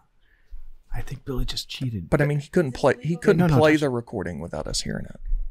I actually think that. Okay, I think it was the 7th one. I think that's what the trick was. All right, so we're gonna go. So wait. Okay, Big T, you decide. Good hustle, Mad Dog. Headphones. Yours. What do you want to do? Yes, but only say one person. Because if I said like my headphones and your headphones, he knows it's one of those, and it just has a 50-50 shot.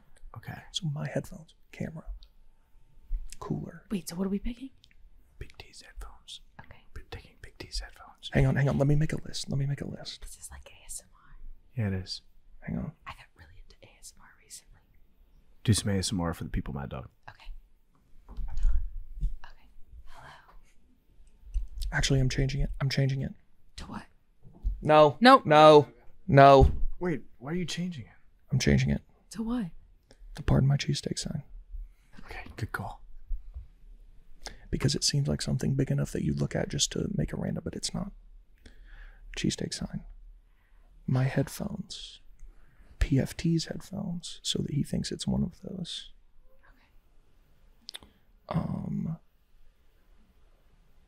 The Leroy Memorial. Avery's camera. Spill my damn wine. All right. All right, hang on. Hold on. We're talking quietly. We're coming up with a list of the things we're gonna say. The thing that Okay. What's the one we actually? it's a sign that you can't see. It says "Pardon my cheesesteak." That's what it is. Okay. Pardon my flakes. That's 1, 2, 3, 4, 5, 6, 7. The number 69 ball in the lottery machine. Yes. 69. What about this Coach O poster? Yeah. Okay. Hold on. Stop. Hold on. Yeah, we're good. No, give us 1 second. And okay, we got it. All right, Big T, just don't have it be the 7th thing. Okay. Do it first. All right, Avery, we're good. Avery. I can go get him. Yeah, go get him real Wait, quick. Billy's computer just made a honking sound. Interesting. Mm. The notification. He's not connected? It went away. Okay. All right, we're good. I mean, let's be honest here. The fact that Billy got it the first time is impressive. I want to know how you got it, honestly. I think I know. I'll guess after guys he text gets me what this it one was? wrong. No, but we told him he knows. Do And you want to know? We told the listening audience as well. Yeah, I want to know. All Okay, of you hang on. have to know. Hang on. Okay. We know. I know exactly what it is. But Avery doesn't know, so text Big T text I'm Avery. texting him. I know exactly what it is. All right, you ready, Billy? Yep. All right, that Woolite can over there. Wait, no, I didn't choose you. No, it's me. It's me. I have to choose. No, you don't choose. I The choose. Woolite can, the Pardon My Cheesesteak sign, Big T. my No, headphones, PFT. This- Billy, you time can out, do it or time not. You Big T. This. I'm the only one. No, it's I me. guess a magician never reveals his tricks. Let's move on. Oh, so when it's someone who he can't get it, he doesn't do it. Billy, You should have just taken a guess and seen if you could have gotten it right, gotta- other than admitting that your tricks are faulty. No, you. Does everybody know it? Yes. Yes, we know exactly Okay, what it is. all I'm know gonna it. choose. I'm gonna choose. No, someone. no. And honestly, I think all of you are. So Avery was like watching me the whole time. Yeah. I'm gonna choose Avery because I think you guys are up to something. Cuz, how would he know? What if we're trying to Up mind to control something you? meaning you can't do your bullshit? No, just like we're for the sake of it. Let's just go. All right. Okay, do your. It doesn't count, but go for it. Sure. Okay. Sure. Well, like, Yeah, let's okay. go with Avery. All right, Avery. You want me to do? Yeah. Yeah. All right. Wait, hold on. I thought you was outside, Cuz. How would you know? Well, Big T texted me. Oh, okay, bet. Yeah. Okay. The game time sign, Uh huh. the basketball, the Don't cut that picture. out. Yeah. Oh, yeah. Picture of Coach O, the Uh-huh. SpongeBob statue, the barbell, the Pardon My Cheesesteak sign, the helmet Wait, the part of my cheesesteak sign behind you. right behind me. Okay. The helmet, the poster of the dude from what's the name of it? Oh yeah. Tiger King, the Scorigami shirt, and the camera next to Big T. I think Okay. that's 10. I'm gonna go. Part of my cheesesteak sign. Billy's magic, dog. Wait. I love it. No, it's because Billy's magic, dog. did they've he know both that? followed It's the same magic, formula dog. and done it. Not okay. You wouldn't have gotten it I if it was love me, and you know that. That's why you refused to do it. I love Okay. it. You know Billy's what? You know what? No, You we're know not what? doing it again. I mean, I'm okay with one more time. Is one more time too much? And I'm doing okay with it. one more time. You're doing it? If you do it one more time, I'm doing it. No, we're not doing it. Okay. So let's move on. Why are you afraid of Say- Big T, Billy? I mean, you've dazzled us so far. Like that's incredible. All right, all right, we'll do it with Big kinda T. curious. It's a mind trick. We'll do it with Big T. Why won't you do it with Big T? We'll do it Okay, with Big T. We'll do it with Big T. All right. You gotta step outside. I'll go watch him again. Okay. I'm actually hella curious. This is the most fun I've had in so long. This is pretty good. I'm actually pretty curious. All right. Here's what we're gonna do. We're just gonna. I have a list ready of 10 to just rattle off so that he can't do. Because that's the. Anyway, we're just gonna replace the Pardon My Cheesesteak sign with something. So pick what you want. Wait, what? Big T has the list. I have a list of 10 things written down that I'm just gonna rattle through, and so that he can't see looking around and all that shit. But I'm gonna make it look like I'm actually looking around. So But hold on, it's gonna be the same list. You're just gonna switch the part of my cheesesteak, Joe? no. But he didn't read my Oh. list. He didn't read my list. Oh, okay. So the same list we did. Okay, I got I you. think it should be. Let's have. Do the spaceship on the macrodosing side. I was gonna do the hockey glove back there because it's directly in my line of vision. That's fine. Okay. All right. So you have a list. Yeah. Are you ready? Yeah. Okay. I'll text Avery. This is hilarious. Yo, if he gets this shit, it's gonna be so funny, dog. I wonder what his tricks are. I don't know. I know. They both said it on the 7th one, and Avery. It was behind. I thought Avery did 6. I might be wrong. Whatever it was, but he didn't look behind him. It was like he already knew that it was there. So that was bad positioning. I know what his trick is. What is it? I'm not revealing it. Do you? Mm-hmm. He's listening. Nope. I'm not revealing it. Ready? Yeah. Got it. I texted Avery. Actually say it. I'm good. Yeah, that's the whole. That's the. He's not gonna lie. It would make me look stupid if I didn't say and then say, "Oh, it was something I didn't say." Okay. Yeah, that's all I ask. All right, you ready? Mm-hmm. All right. 10 objects. 10. 10. Okay. That chair. Okay. That can of Woolite. That hockey glove. My headphones. Mm-hmm. PFT's headphones. The Leroy Memorial, R.I.P. Good boy. That camera that's pointing at Avery. Okay. The box of Pardon My Flakes. Wait, which one? It's behind PFT. Point to the exact box. That box of Pardon My Flakes. It's on the Game Time ticket. Okay, counter. yeah, I see it. The number 69 Lotto Ball. Can you see it? Yeah. I can see Can it. you see it right now? Yes. Yeah, it's there. Where is it? Big T just pointed at the lottery machine. Oh, it's Can you see it? It's 99. it's 99, but whatever. Okay. That Lotto Ball. The poster of Coach O, Okay. and I think that's 10. Okay. Are you sure it's not in count? Pretty sure. Yeah, okay. I'll trust you. If not that guitar case back there, and you know it's not that one now. Okay. Fuck. If Billy gets this right, I'm gonna scream. Fuck. Okay. Wait. Look at T. Look me in my eyes. I'm looking. Fuck. Okay, wait. You will look upon my face tonight. Whoa. All right, right. That's season one. Season one Game of Thrones. Great scene. Look me in the eyes. Look me in the eyes, and hear my voice through your headphones. I hear you, baby. Black hockey glove. Oh my God. Billy got it. He's listening. No, I watched him. We were all the way down the hallway. You should have led with that instead of your other bullshit and stopped while you were hold on. ahead. I don't actually know which one did y'all pick. I wasn't there for when y'all picked it. The hockey glove. Oh fuck, you got it? Yeah. I think. All right. So a couple options could be possible here. Oh my One, God. he's got a mole inside this room right He now. for sure does. That's Then one option. Then explain how did I do it the first time then? You might have a mole inside this room. That's number one. Number two, there's a possibility that you have some of your electronics that are capturing what we're saying. I left my phone in here. I plugged in wanna the He whole didn't leave his time. phone. I left my phone in here the whole time. recording I had nothing. us. How would I record? I was like. Oh, that's. I want to check Madeline's text. Mad Dog. What's that look, Mad Dog? I don't want to. You can look at my text. Are you cheating, Mad Dog? I'm not cheating. I feel like that's a Check her HIPAA text. violation. So- yeah, you can Check her fucking text. PFT. Hey, check I your was text. born at night, but it wasn't last night. So this Let's is see- let's see this is Mad what you Dog.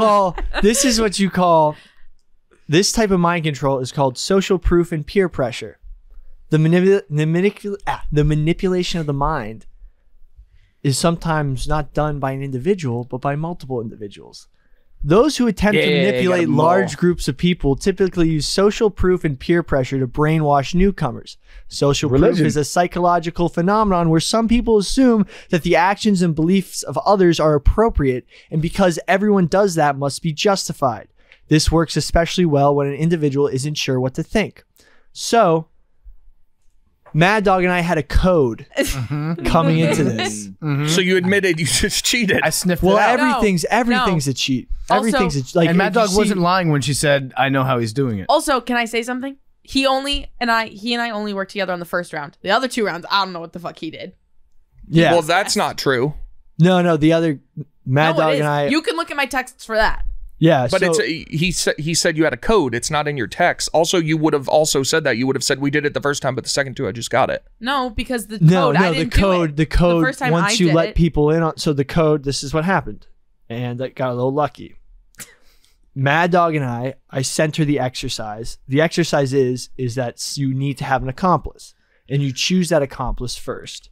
Which I sniffed out immediately. Right, but you were still, like, the whole premise of it is that happens. And the code is that before whatever object, they had to pick a black object. Whoa. Okay. Racist. Seems that no, way. that's a code. If we picked a white object, no. So then after it was the You. yeah, it was me. And then the second time, Avery and I were in the hallway, No way. and I let him in, and then he was my second accomplice. Mm-hmm. You son of a bitch. Oh. Yep. I figured. I like it. I like it. I expected that out of her. I expected better from you. What? And then what about the last one? And then the last time, It was Avery again. well, Had to be it. Avery wasn't saying it. Avery wasn't here. Oh, that's right. So You did said it. you just get lucky? Yes. What did you do? He was listening or something. Yo, he got No, the I goofiest had- fucking look on his face. I honestly, I'm gonna leave. The magician never reveals his tricks. I think it was Mad Dog. I think Mad No, Dog. it no, wasn't. It Mad wasn't. Dog. You can check her text. can check she my just text. knows about the black object. Was it Arian? Hell no. I didn't have my phone. I couldn't contact anybody. A I magician didn't even never, know it was the hockey a magician glove. never reveals his tricks, and I'll let the listeners. So basically, I'm honestly, sorry, it's a guys. great example of social proof They and went peer in. pressure. No. You again. no, I we're went moving born on, we're last moving night. on. They went into the control room and were no, listening. I didn't go into the control room. Yes, you did. Avery, did we go into the control room? No. Like, actually, we didn't go into the control room. Anyway, Then what'd you do? a magician never reveals his tricks. Big T. Because it was going into the control room. It walked it on water. wasn't. Just have faith. just have faith, bro. Just have faith. have faith. I want to do it one more time, and this time I want. No moles. No All the moles. phones in the middle. Well, yeah. Well, Everyone except me and PFT get out of the room. Yep. I got faith in Billy. well. I just told you how the first part of the trick goes. Walk on water for me, dog. Yeah, I'm walking on for water. me. I'm walking on water, bro. Okay. Are we getting out? Yeah. Okay. I'm sorry I let you guys down. Get out. PFT and I are only doing this through text. Mm-hmm. Okay. We Wait, we all have to get out? Yeah, Yeah, everyone. Okay. Billy, see ya. I'm leaving my phone. Yeah. No phone. Did Avery take his phone? I guess he can have his phone. Okay. Close the door. Go away. All right. Don't even say anything because they're going into the control room to listen. Okay. So you want to just point at things? We're just gonna point. at No, things they in can this room. see us too. We have to text. Okay. Shit. Well, that's not good radio, but it's okay. All right. I mean, you're right, but we don't Start, have a choice. start another group. Start another text group with just us three. Okay. I'm on it. I'm starting the group right now. That's the real group chat. Real group chat. Okay. So I'm gonna say it this time because he sniffed Big T out last time. So I'm gonna just make a lit. I'm gonna look around the room like real fast. Okay. All right. The thing that Big T just sent me, and for the listeners out there, I guess we can't say it right now. We can't say it. Big T, where's the thing that you sent me? Where in the room? I don't even want to do that. So I'll just. But- but that's not the one that we're going to use. Then I'm going to do the one that Arian just sent me. right Okay. now. Okay. So that's going to be our object, and then I'm going to say 10 things. Okay. Okay. All right.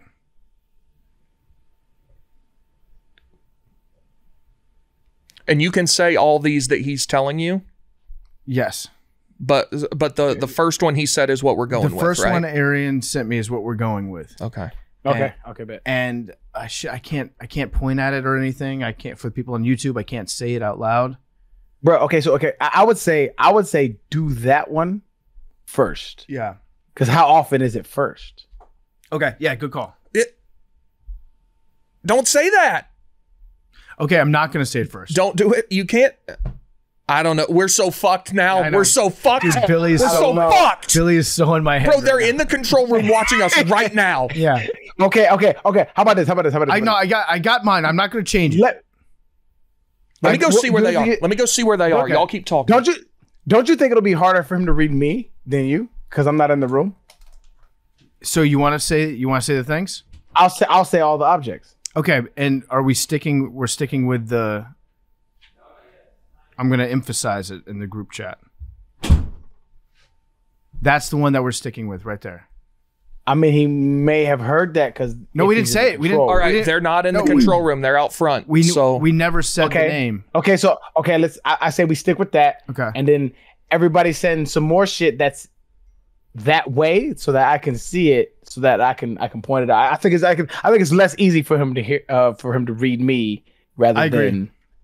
And I swear, if one of y'all is I'm not. texting him, I'm a mama. I'm a mama. I know Arian's not, but you would just because you think it's funny. I am not texting Billy. And Billy's phone is right there. You can check Billy's text if you want. His phone's on. Somebody's phone's dinging. Okay, well then look at it. I'm not gonna look at it. Big T is not with the shits right now.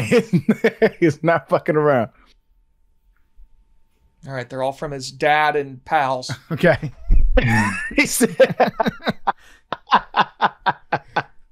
from his dad and pals. Okay. His dad's like, Billy, okay, I hope you're not doing magic now. Where was that blue cup? Where was the blue cup? Oh, don't say anything. Where was it? Because I gotta show him where it is. You can't see it. We're just not going to use that one anymore. Yeah, we're not going to say that. Okay, we're not doing okay, I got this. Okay, boom. I hit you with that one. Yeah. Okay. Okay. We gonna go boom. Okay, I like yours, Big T. I mean, I'm sorry, PFT. We have 8, I think. I only had. Look, you got to put them all in here. Look at Billy's Billy just got another text from his dad. Okay, that's 9. We need one more. Somebody text one more. Boom. But I can't see that one. I mean, there's no way. There's no way that he gets it. Okay, let's do it. All right, send them in.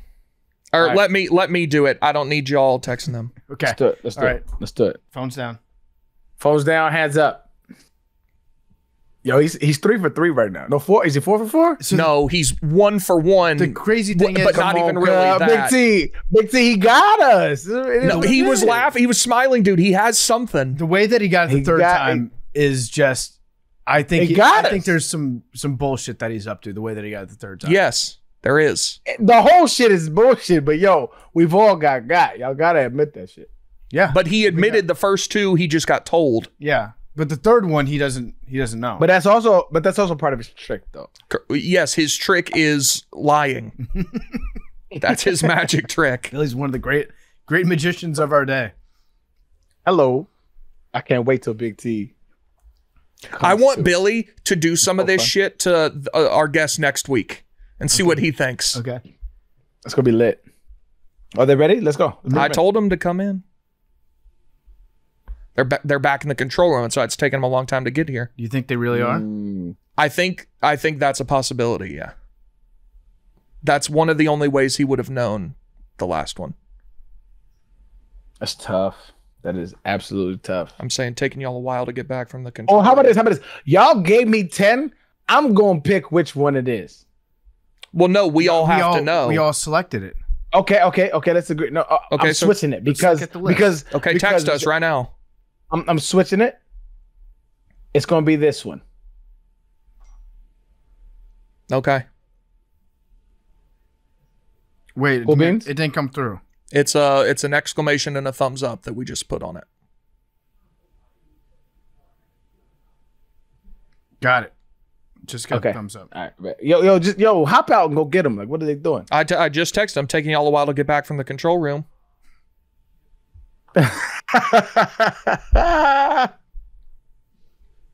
Okay. Can I text them? No, I'll go get them. While we okay, damn. What if I did speech? They're devising their strategy. They are. It got nothing to do with us. Yo, Arian, is it you? I'm my mama. It ain't. I don't lie on my mama, doggy. Yeah. Okay, here they're coming back. Oh, they don't have their phones. There you go. Oh, good. I forgot about that. Good.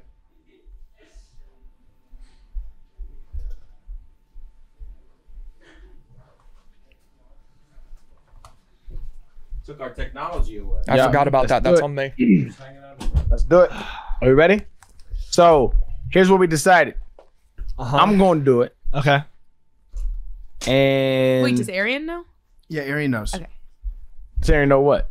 I thought it was just between PFT and Big T. No, we let Arian in on it. We also no. started a group chat of the real ones. Yeah. Okay, this is gonna be hard. Fuck. The real ones. All right, you ready? What's Billy up to? 10. All right. 10. We got 10 of them. 10 I got you. objects. Okay. 10, nigga, 10. Okay. All right, look, here we go. First one is over your left shoulder, the Khalil Mack little figurine jump. Got it? Okay. To your right, there's to your right, there's a champagne bottle. The empty, the half filled one or the filled one? It's the one. It's the full one. It's the full one. Okay. It's the full one. Okay. There's a lacrosse stick. I don't know in relation where that is to you. Can you point it out to him, PFT? Can I point it? Am I allowed to? Yeah. We in on this because there was a couple things that we have in there that is by the door. It's not in my view. It's by the door. Okay. Okay. All right. There is a paint can. Yeah. Point that out to PFT. Which one? Billy knows it's Under that the couch. Is it the far one or the Yeah, it's close the red one? one. It's the red one. This one There- right here. Okay, that one. The far one. Okay. Red joint. Okay. Okay. Over your left shoulder again, there's a basketball. Okay. Boom. There it is. Over to your across from you, there is a Trent Richardson jersey. Okay. Also, your dad was Okay. texting you earlier. We checked your phone. Oh, you did? Yeah, he's calling you a bitch. I don't know what that's about. All right. Shit. To your right behind PFT, there is a Josh Allen candle. Okay, right. So I got distracted by my dad's Why were text. you on your computer right now? Because I'm typing them Instead down. of- He's because writing I'm writing them down. I'm writing Do them your down. thing. 1, 2, Take your 3, process. 4, 5, Do your- 6. 6. So the Josh Allen candle. Okay. Yep. That should be 6, right? Josh Allen candle. Okay. All right. 1, 2, 3, 4, 5, 6, 7. 7. Okay, 7. There is a blue cup. Big T, can you point him to the blue cup? Okay. Right there. Right in front of the Barstool camera. mug. Barstool mug. Yes. Okay. Okay. There is a spaceship on the Macrodosing poster. Okay. Penis spaceship. Okay, 1, 2, 3, 4, 5, 6, 7, 8. And the Okay. last but not least, right behind your laptop, there's a pair of blue scissors. Okay. That is 10 objects.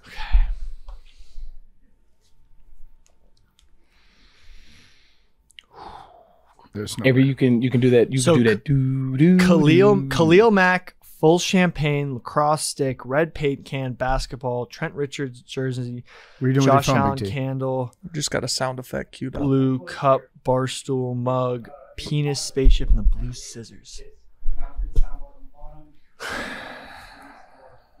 Billy, he knows what it is. What? I can just tell that you're like pretending to be like, just do it. Just tell us. Khalil Mack bobblehead. Jesus Christ. All right. So what's the how are you? What, But no. what's If the thing? you had solved it, you'd get it. But we're gonna move on. What the fuck, Billy? Where's Arian? Oh, I will give you this. Where is Arian? Where is Arian? I think Arian's the mole this time. Arian's the one in the control room. I will give you this. Even though you're cheating, the fact that we I'm haven't not figured out how cheating. you're cheating yet is I'm not mildly cheating. impressive. I'm using mentalism. Mildly using impressive. mentalism. I mean, it's called mentalism. From Big T, mildly impressive is as good as a compliment as you can get. So what did he? Did one of y'all seriously? I think it's No. probably Arian has to be. because he left. Should we kick Arian out and make him do it again? I can show you my texts from Arian. Everyone get out. Everyone get out. It's just me. Everyone get out. Everyone get out. Arian. Oh, shit is getting. Yeah, really I'm putting sure it the is. TV I'm today. sure it is, you Putting son of a bitch. What'd you tell him? God. He got it. Khalil Oh, Mack. yeah, I'm sure you're so surprised. Listen, bro. Listen. Big T. I know you don't. You're a super reasonable human being. on my mother's heartbeat, on my daughter's heartbeat, I have no communication with Billy, doggy. All right. On my phone has been sitting right here, dog. Dude, on my mother. He got that shit? Yes. So am I to understand that when you guys left the room, all three of you left your phones in this room? My phone was right here. We know Billy's was. Billy's was on his desk. His dad was texting him because we saw that it was Billy, text from his dad. look at me. We saw. Billy, I tell saw him, nigga. Avery grab his phone when he came back. I have no saw Mad communication Dog. with this nigga. I believe the you. nigga that I knocked on my believe you. door is hanging up my TV, the 100-inch TV. He's hanging that bitch up right now, and he's like, he was trying to get the Sonos password or some shit like that. I don't Wait, your know. TV's But, here? like, yeah, it literally just got put up. What a great day it is for everybody on just this in show. time for Avatar. Cheers, but my nigga, how did you? Oh, listen, on my mama, Big T. I'm not I believe lying you. on my mama. I believe you. I'm not lying on my daughter. How the fuck did this nigga get this shit? That's just crazy. A magician never reveals Bro, his and he tricks. pretended for a second like he didn't know. I knew he knew it when he was like, when he starts to do the like mouth noises. Yeah, that's it Billy gets a little pretending too that he much. doesn't know. Yeah. Y'all gotta have there's a Mad Dog. It's Mad Dog. That wasn't Does me. he Mad have Dog was- someone in the control room feeding him stuff? Like No. Something Andrew? happened. Do you want to talking- go to the control room and see if We were talking to Ebony and Enrique the whole time. No, you wouldn't see. You may have just outed yourself. You wouldn't have to step foot in there if you got somebody in there doing it for you. Well, go ask if some. We had no phones. Dude, we were standing Go by the ask front desk. go ask Enrique. No, I know y'all were standing there. We were So, staying there the yeah. whole time. All right, anyway, let's move on. Mind control. So typically religions, cults, I mean, not religions, like cults, governments try to use mind control hang on, using one a second, variety one of second, one second. isolation. Billy, seriously. We can cut this from the show if you want, and we'll make you look like a genius. Tell me what you did. No, dude. Magician, you found It's out not all the other. Look, you figured out all the other tricks and spoiled all the other tricks. T, We're leaving this up to chance. I told you we can cut it from the show. Big T, No. here's where I'm at. Billy was lying this whole time. Like he's got to be lying. Of course. I don't want Billy to do like a victory lap with how he was lying and rub it in. I think whatever. Billy, just let him be a liar. All right. But how'd you do it though? Isolation, You physical. know what? You know what? If Billy can pull this off for the mentalist that we're going to get into this show. Yeah, we're going to next have you week, do this shit next week. Okay.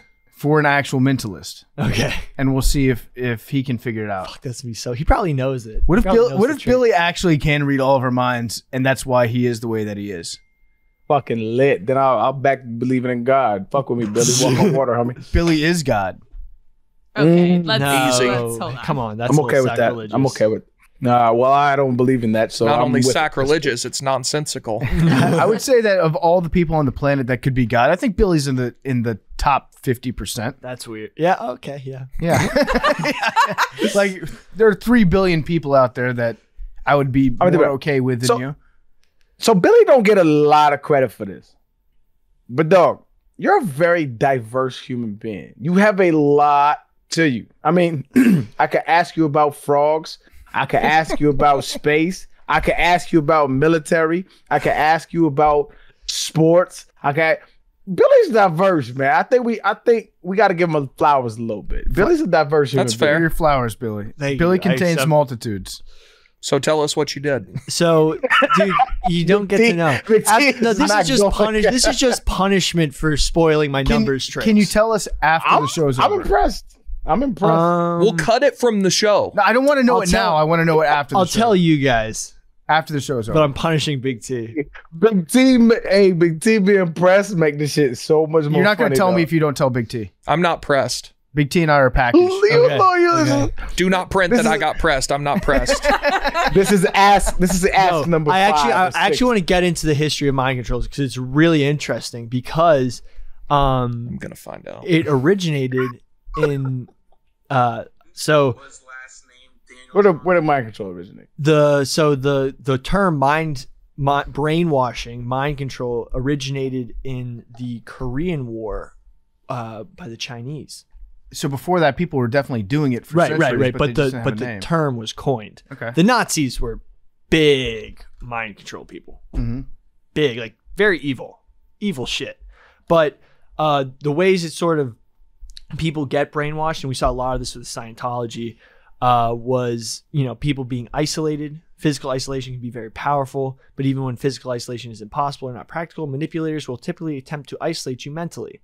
So isolation, remember big PFT when you got sent to that seminar? Yeah, the landmark forum. Yeah, so listen to this.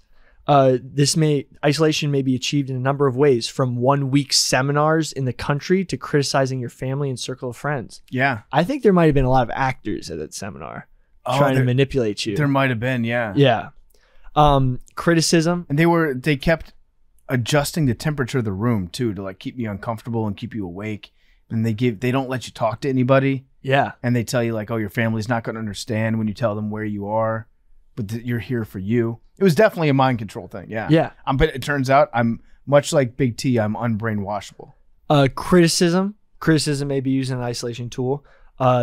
The manipulators will usually speak in us against them terms. So a lot of propaganda is technically mind control. The Nazis created us versus them, divisive, bipartisan separation. Many political parties create bipartisan separation. I'm using bipartisan wrong. Bipartisan means cooperation. Mm-hmm. I'm talking bipolar separation. So you must be lucky to feel associated with one side. Social proof and peer pressure. We talked about that. Fear of alienation. Mm-hmm. Being rejected from a warm and loving group, being rejected from your tribe. Repetition. Constant repetition is a powerful persuasion tool. It might be simplistic, but when you get something repeated 1,000 times, it gets etched into your subconscious. Fatigue and sleep deprivation. This is used a lot in torture. Basically, a lot of people have been tortured into mind control. Hell Week in the Navy SEALs, we talked about the Navy SEAL who was able to do the haunted house really effectively because he had been basically mind controlled to not be mind controlled. Mm-hmm. I think sleep deprivation is a big part of it because if you are fatigued, if you have not slept in days, you're like more dangerous than a drunk driver. And you're also more susceptible to your mind being invaded. Yep. What's the longest you've gone without sleep? I was thinking about that earlier today, and I think it's probably like, I don't know, 48 hours, 54, something like that. Wow, did that. Yeah, I mean, and you don't feel like yourself at all at the end of it. It's actually, I wonder how long a human being could stay alive without sleeping. If you gave most is 11 days. Yeah. Oh, really? If you gave them like food, water, all that stuff, then you just go down. What happens? Yeah, let me pull up the study. You literally enter like psychosis, hallucinations, like you have like seizures are possible. Like your body needs to sleep. Cause that's what. Hey, not to bring up this shit, but it's hilarious. Jordan Peterson was on Joe Rogan, and he said he drank apple cider. And that made him not sleep for like 28 days, I think he said. No, his real problem was he was addicted to but no, that was his benzos. I know. Yeah. No, that's obviously what was happening. Yeah. But he said he did not sleep for 20-some days. It was like, bro, you'd have been dead, fam. Like he lied. Because he drank apple cider. Yeah. Look this shit up. It's hilarious though. But like the thing is, when people get addicted to certain sedatives, and like for example, didn't Edward Allan Poe died of delirium tremens? Edgar. They don't really know. That's actually something his death is still unsolved, and they'll probably never solve it because he was running around outside, and then he hit his head. He was having like a psychotic. He the owner of the Baltimore Ravens. Edgar Allan Poe. I was playing. That is where the name comes from, right? Yeah. Yeah, he wrote that. Yeah, he wrote. Yeah. He had a psychotic. It was a bad joke. Some think it was delirium tremens, and he couldn't sleep, and because he needed booze. Some people think it was ether. He overdosed on ether, but the reality is Jay-Z. Nobody really knows. Also, he's another married his like 11-year-old cousin guy. Oh, really? Yeah. Randy Gardner's sleep deprivation experiment. He went 11 days and 25 minutes without sleep. Whoa. In 1963. I wonder how he. I've done like a day and a half. I've done a day and a half. I've done 2 back-to-back nights. It's tough. It is tough. Like you start to feel, your chest starts to feel heavy. You get like hella woozy. It's not fun. I mean, it wasn't a real 2 back-to-back nights, but I did lay in bed both those nights, but didn't really sleep. It was finals. Really? Back-to-back. Were you on finals. drugs, Billy? Just the good ones. The educational drugs. Yeah. I'm trying to find the tweet, but somebody here at Barstool said, what if when you fall asleep, it's just your brain downloading tomorrow's episode? Whoa. And I was like, whoa. That fucked me up. I feel like that's something Quigs would say. Simulation talk. Yeah. It might be. What if it's my balls? But then what happens when you don't go to sleep for a day? Yeah. That's when the episode starts to suck. The writers run out of ideas. Oh, so the guy who stayed up for 11 days, he slept for 14 hours and 40 minutes after the 11 days. And then he woke. That's not that much, actually. Actually, really not. I would expect more. Just one good night's sleep. Huh. So he then woke up. He went to sleep for 14 hours and 40 minutes after basically 12 a.m. And then he woke up at 8:40 p.m. And then he stayed awake. That doesn't make sense. Or it depends on when they started it. And then he stayed awake until 7:30 p.m. the next day, where he slept an additional 10 and a half hours. He had appeared to have fully recovered from his loss of sleep, with follow-up sleep recordings taken 1, 6, and 10 weeks after. But apparently later in life, he reported serious insomnia decades after his sleep experiment. Whoa. It is not good to stay up, man. I often think about this, right? The reason we sleep on this earth is because of the cycle of night and day, right? And the cycle of night and day is merely because of how the earth tilts and how it rotates from night to day. The majority of planets don't have that tilt. And so there are like forever sun or forever night on some places. And so it's interesting to see how like we evolved because of the cycle that is the sun versus the non-sun. So it's wild to think about. So blind people so a guy once did an experiment where he tried to remove himself from the day and night cycle, and found that the sleep cycle his body ended up taking was similar to blind people who tend to have 24 and a half hour sleep cycles as opposed to 12-hour sleep cycles. Whoa. So stay up. So they sleep for 24 hours? Yeah. No way. Is this a Billy fact or is this I get that blind people, they're not able to wake up with the sun. That's not a thing. Because when you get out of your circadian rhythm, for most people, the body clock falls at 24 If you're blind, and I wonder if we have any blind listeners out there, any blind macrodosians, but I'm curious to know, like, when you wake up in the morning, have there been times when you wake up and you're not certain if you're awake or if you're asleep? That would be a big thing for me. Because for me, when I wake up in the morning, it's like my eyes are open. That's what I use to recognize the fact that I'm awake. Yeah, how do you not know if you're in one of those dreams or when you wake up? And because that used to happen to me when I snoozed. I would hit snooze and then fall back asleep and then wake up thinking I was awake and go through my whole routine, like brush my teeth. Yeah. And then I'd actually wake up and I'd be so bummed out that I didn't actually do all my routine. I think it's a matter of, that's interesting. I think it's a matter of if a lot of people that are blind have limited eyesight. And so they can probably detect light. You can see light. Yeah.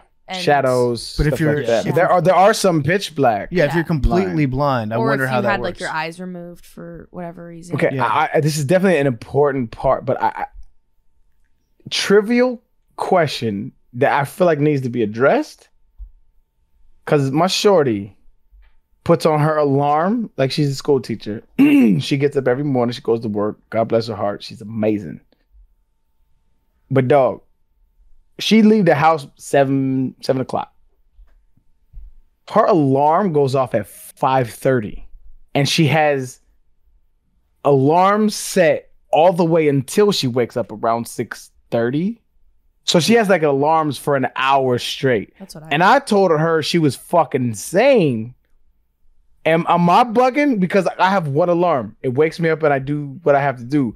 But to wake up like 7 times in an hour would be torture to me. Like that's too many times. That's what I do. 7 times. So I have like 5. 5 is a lot. That's insane. There was an alarm. I forget where I found it, but I once bought this shock bracelet alarm that would shock you to wake you up because it was supposed to condition you to start waking up that time without the shock. I was doing it during football camp. Yo, everything you do is extreme. Does that work? Yeah. Pavlov's dog? Yeah, it ended up working. Like what? Because but then there was a setting on it that tracked your REM cycles through heartbeat, and then only woke you up. So you choose like a 30-minute period. I had from that. 6 to 6:30, and then it wakes you up. and then it wakes you up when you're at your most awake. So when you sometimes wake up and you feel good, and then you wake up and you're like deep in sleep and it sucks. It tries to wake you up at the best time. And That sounds like a bunch of junk science to me. No, but like there's, so for example, when you wake up at like sometimes, so for example, when I wake up at 6 a.m. on a good sleep cycle, I feel better than if I wake up at 10 a.m. Yeah. So that's because your cycle is at like the closest to the surface at like 6 a.m., but then it gets back into another cycle, and then you come out halfway through your deep cycle at 10 a.m. Okay. I get that. No, I get that. It seems to me like a bracelet wouldn't necessarily be able to track that as accurately. It's good. It's good in theory, but I'm saying like in practice, sometimes those sorts of like wearable technology things, like the technology is just not completely there yet, Well, your heartbeat is indicative of your sleep patterns. Like you get into a lower heart rate when you're in deeper sleep. It can't. I'm just saying I don't know if it's perfect or not. Right, but nothing. And I would also get pissed off at my bracelet for trying to wake me up. Let's get back to mind control. Don't try to mind control me. Wait, hold on. I just want to kind of get a sense. What is the acceptable amount of time before you actually have to get up out of your bed to when your alarm goes off? I'm at like 5 minutes tops before it's like you are torturing yourself. Yeah. Where are you at with it? Oh, my alarm is an hour before I need to like get up and get dressed. See, to me that's a long time. That's wild. That's a long time. I like to ease into it. I mean, it's smart, but it's also a long time. I could never do that, I don't think. But like, can you get back to sleep after the first one? Like, I can't really go. Like, if I'm up, I'm up. But wait, Big T, you set your alarm and then you sit in bed for about an hour before you get up. So I have 2 alarms. They're 15 minutes apart. The first one wakes me up, and then sometimes I'll like doze back off, and then the second one, like I'm up, and then I just like to like dick around on my phone for a little bit and shit before I need to leave. I mean, that's smart because sometimes I dick around on my phone and it makes me late because I don't build in that hour. Yeah. So honestly, something that I've started to do, which is really bad. You know how blue light keeps you awake? Yeah. So some reason in my head, I feel like I have to, my alarm goes off and the first thing I do is I pick up my phone and I start scrolling, like start my day, find blog topics, possible TikTok ideas, just like consuming content and getting that bright light in my eyes to like wake me up in the morning. But it's definitely not healthy. No, it's not. But we all do it. But I try to I feel like that wakes me up better than like. I knew a guy I met a guy, I should say, that he would wake up at the same time every morning. I think he woke up at 5 a.m. every morning for like 40 years, never set an alarm. He would always wake up at exactly that time. And sometimes if he felt like snoozing in, he would just close his eyes after he woke up at 5 a.m.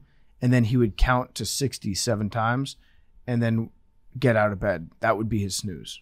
It's like internally counting to 7 minutes. You know what I've found in the last couple years? If I have a flight that's at like 7 a.m., I always have alarm set and I always wake up before them. If it's a flight, if it's something I need to be at work early for, whatever, something important like early in the morning, I wake up before the alarm every single time. And it's always like pretty close to it. But like my brain just like won't let me.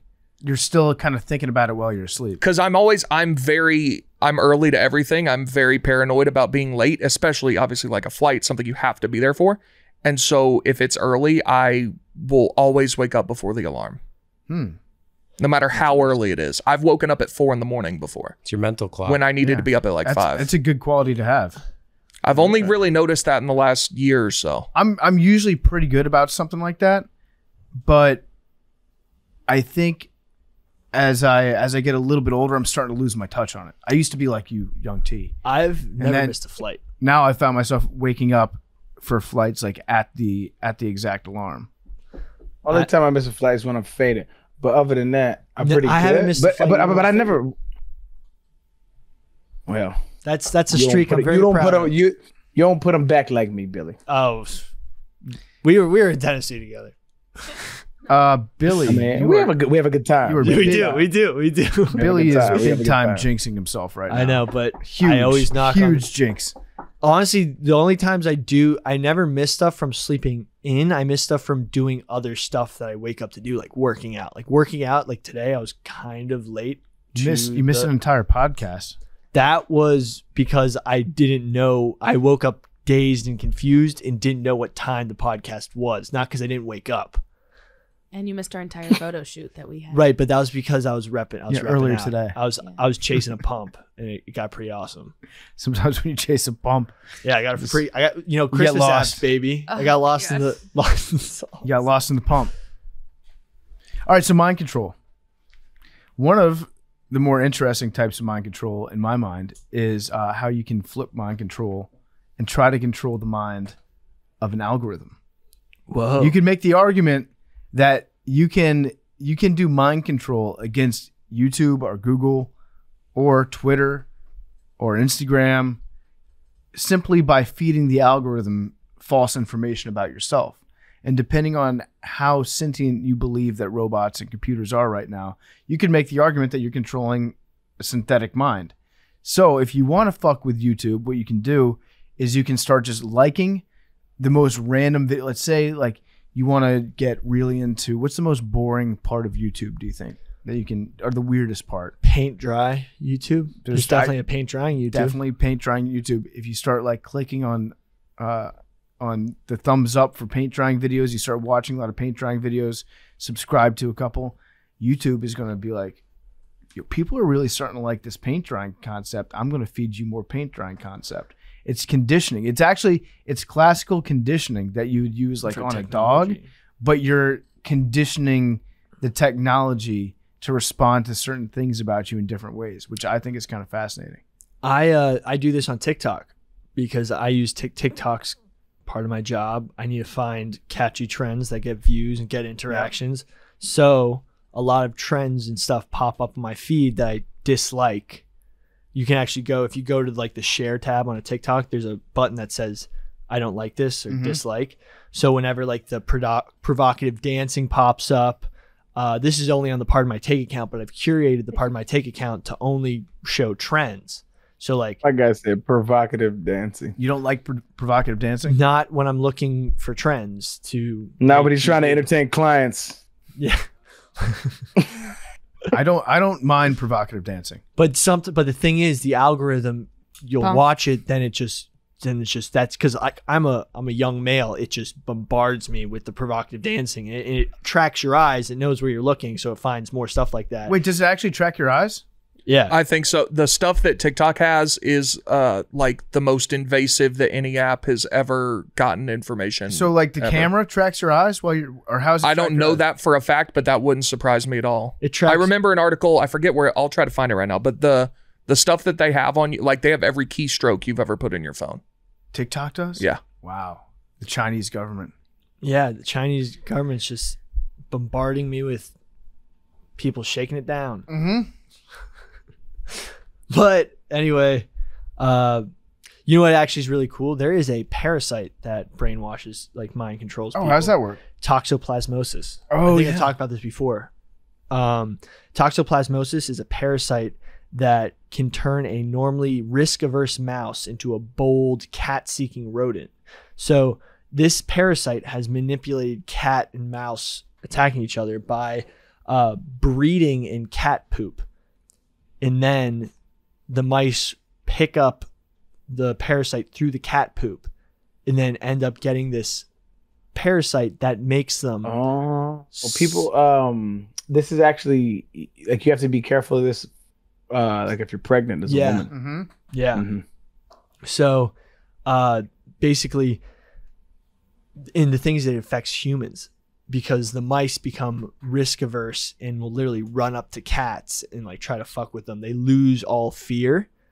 And they found that people who contract toxoplasmosis are linked to rage problems. So people with the psychiatric disorder known as intermittent explosive disorder, or IED, were twice as likely to have a toxoplasmosis diagnosis than healthy individuals with no psychiatric diagnosis.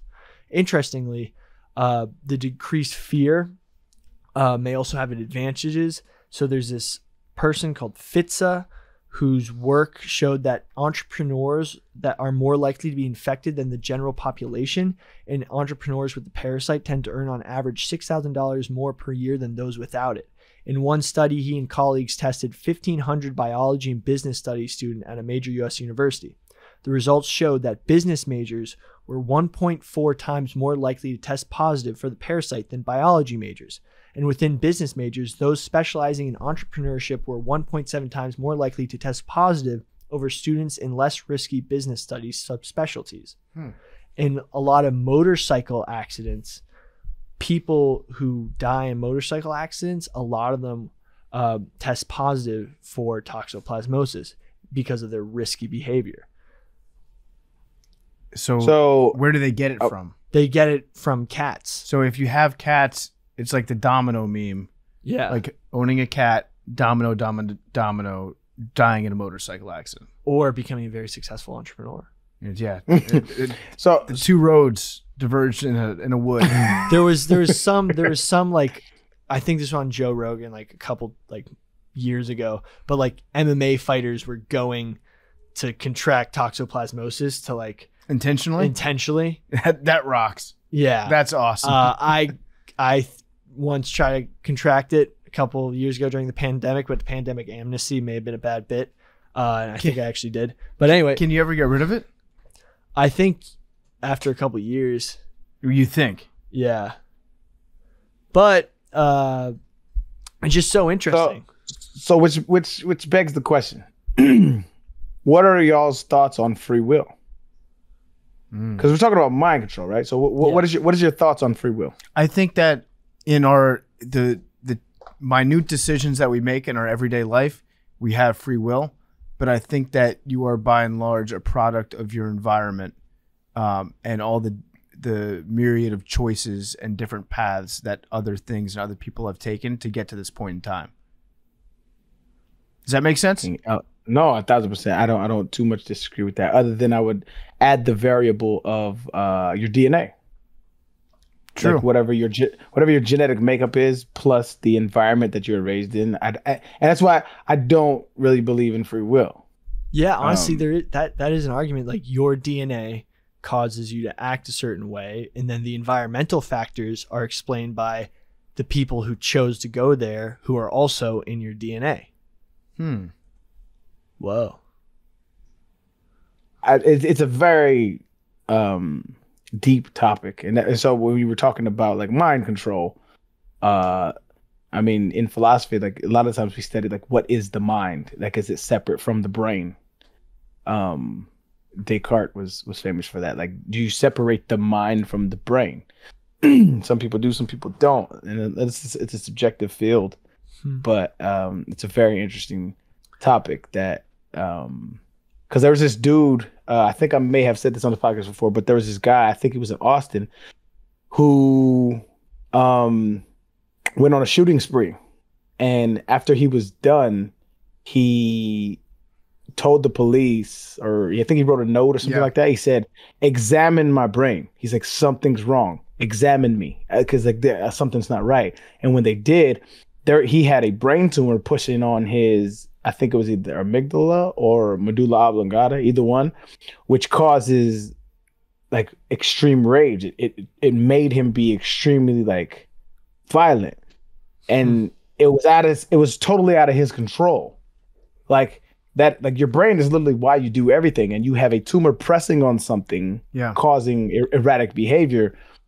I mean, that's a form of mind control. Like, and what is mind to begin with? I mean, this is a deep ass topic that I've spent extensive time thinking about. Yeah, he climbed up to the top of the clock tower at the UT campus, and he started shooting people. And then there's a gun store that's pretty close to campus, and people started running into the gun store, and the dude just started handing out rifles and handguns, and everybody in the area started shooting up at this clock tower, laying down like suppressive fire on him, while the police ran up the steps, and then they blasted him with a shotgun. That's fucking insane. Pretty crazy. Bro. Yeah.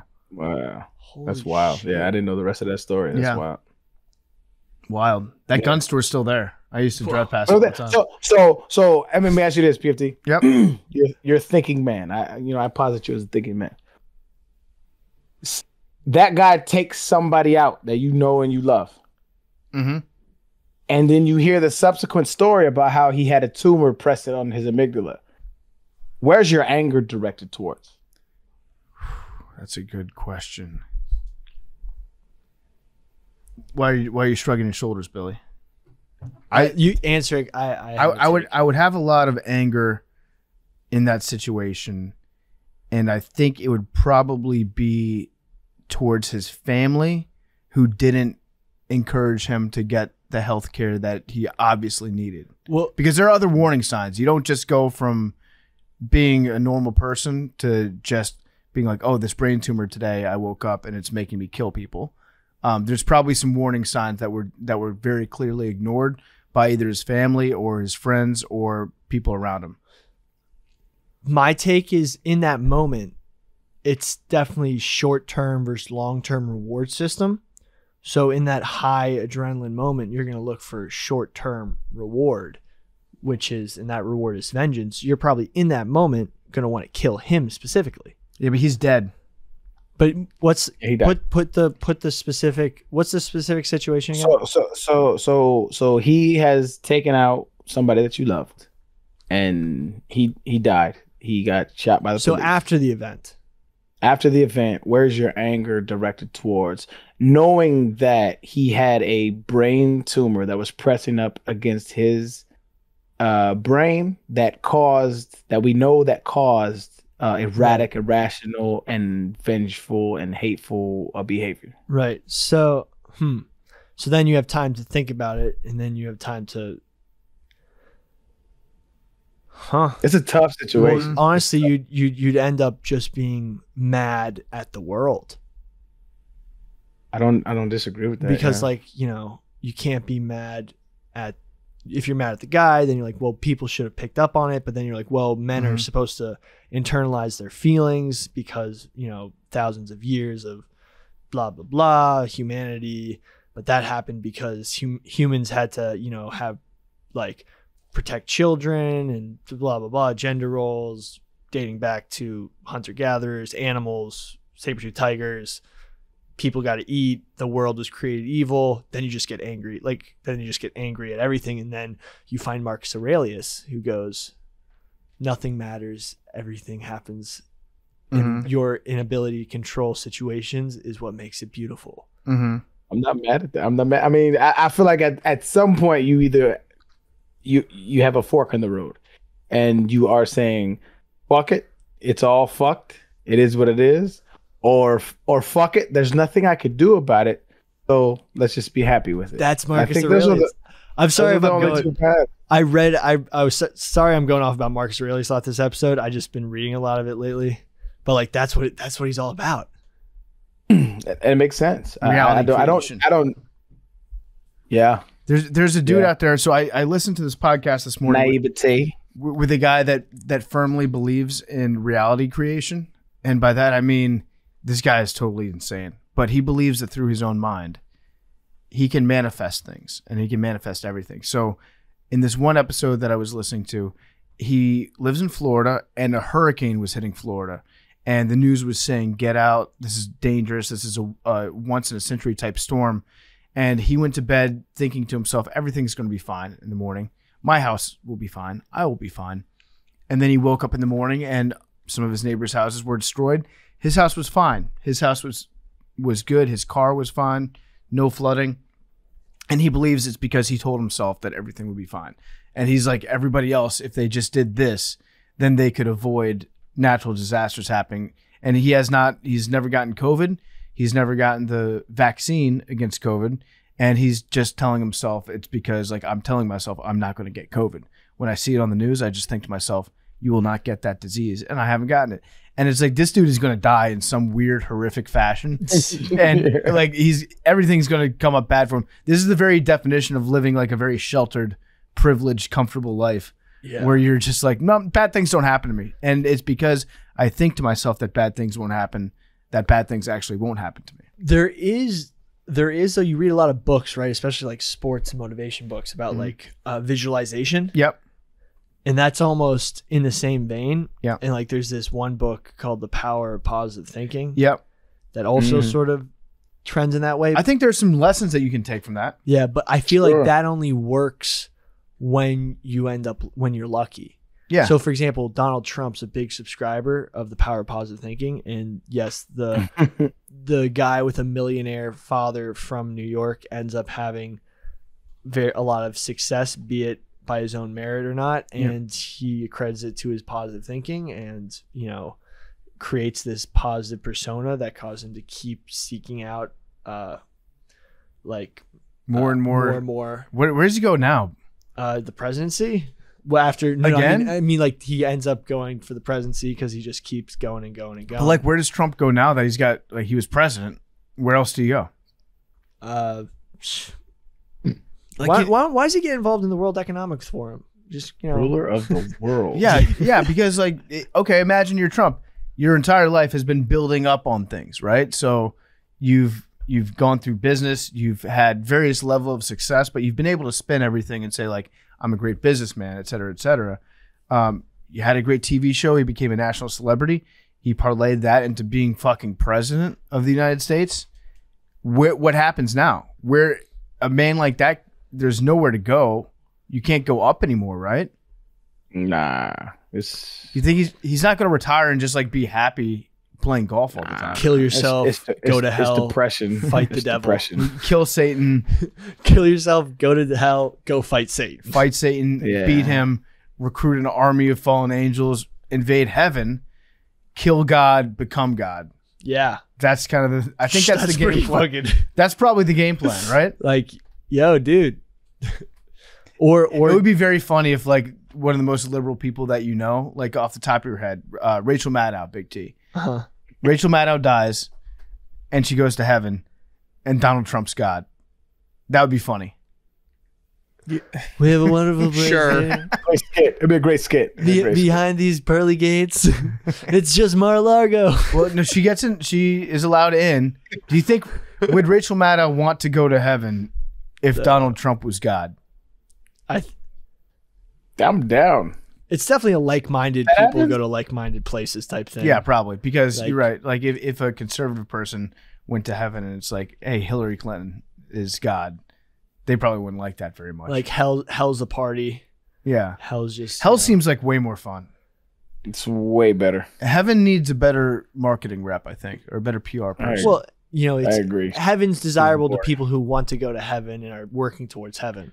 But I think a lot of people's image of heaven is boring and no fun. But I think it's like can you fuck around? Can you get in trouble in heaven? That's my big question. No, because you don't want to do trouble. But trouble is fun. I like doing hood rat shit with my friends. Yeah, but like in heaven, I don't even. Let's mind control. So am I wrong? Like getting in trouble's fun. I don't think you'll have that desire though. I have 12 pages of notes, and we've gotten through one. I absolutely have the desire to do bad. Absolutely have the desire. Doing bad stuff is fun. Think about like some of your best times are doing dumb shit and fun shit. Yeah, getting faded with the homies. I can't get faded in heaven. There's no Jesus wine. He turned water to wine. I can't get faded. There's tons of Jesus wine. Yeah, like and who he gonna say I can't. If I have too much, is he sending me downstairs for the night, or am I like it's a lot of like it don't make no fucking sense. I want to get faded with Jesus and just shoot the shit. Talk to him like I talked to Big T today. Like, yo, my nigga, like, listen, I got some questions, dog. What'd you do to those kids? You were wild as a teenager. Yo, you pushed that kid down the stairs. Did you? And he goes, yeah, I did. I brought back to life, though. Your dad got you out of that mess. You're the biggest nepotism advocate ever. It's like my dad's a lawyer on steroids. My dad's God. My dad's God. I I would like to do hood rat shit still. I would like to get in trouble. Get kicked out of a dog show. You can't get kicked out of a dog show in heaven. It's all the small things that you do. The variety in life makes it worth living, I think. There's another technique, Billy. You said repetition earlier. Yeah. It's a good form of mind control. What about rhyming? Things that rhyme. Catchy stuff. Things that are catchy is a form of mind control. For example, if the glove don't fit, you must acquit. Huh. It hits different because it rhymes. If Johnny Cochran had said, the glove didn't fit my client, therefore probable cause exists for you to find him not guilty. Does that move you at all? The rhyme gives my brain a little serotonin, positive feedback loop with the thought. Mm-hmm. I could see it happening. Yeah. It brings Here's another form of mind control, which, is I think in the family of what you're talking about, is advertisement.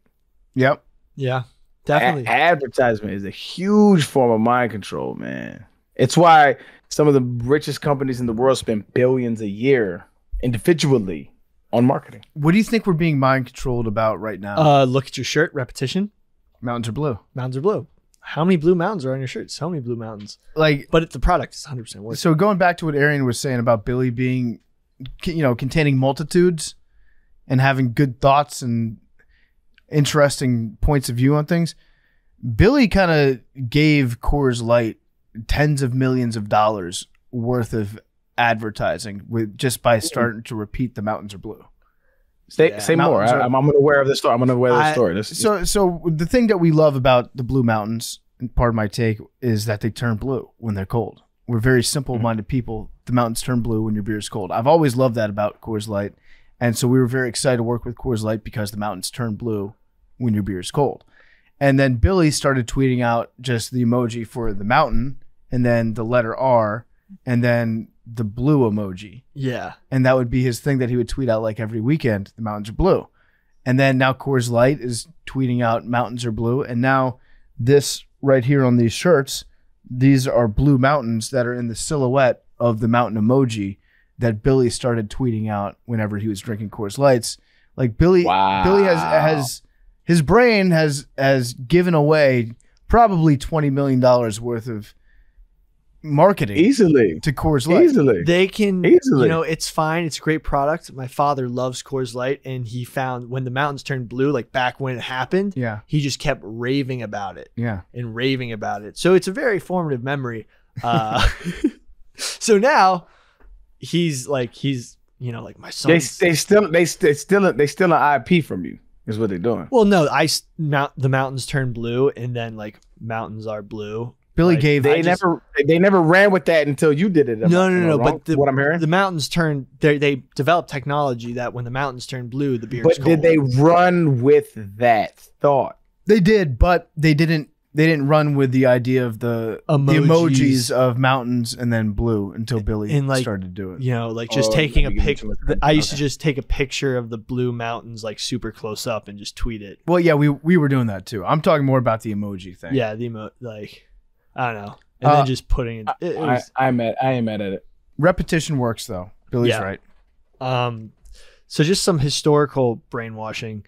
The weirdest things that used to happen in especially wars were you used to get prisoners of war that got, Stockholm syndrome type stuff where they got brainwashed through torture and different means to switch sides. And this happened a lot in the Korean War. And this is when the US really started to study this and became the foundation of MK Ultra, basically. Yeah. So, basically, a bunch of the prisoners of war were manipulated and defected to the Chinese side, and basically, they found that once they returned to American society, they sort of snapped out of it and returned back to normal mental well-being. It was more of a situation, and it was just one of those things. So there was. Robert J. Lifton interviewed American servicemen who had been POWs during the Korean War, as well as priests, students, and teachers who had been held prisoner in China after 1951. In addition to interviews with 25 Americans and Europeans, Lifton interviewed 15 Chinese citizens who had fled after being subjected to indoctrination in Chinese universities. In his book, he found that the POWs return to the United States. They're thinking soon return to normal, contrary to popular image of brainwashing. Charles Manson used brainwashing he might have learned from MK Ultra. Yep. By making the mind sort of weak. In weak, I mean like sort of unstable through uses of torture, indoctrination, like, or use of LSD, and then just repeating. It's easier to get thoughts and beliefs into a soft mind that's been manipulated by different stimuli. Yep. So the Chinese use torture in Korea. Nazis use torture. Americans use torture. Everyone tortured. They sometimes got so good at mind control, you would get false confessions from torture and manipulation. So MK Ultra, they're trying to find if high doses of LSD were like a truth serum and that sort of stuff. And it's sort of,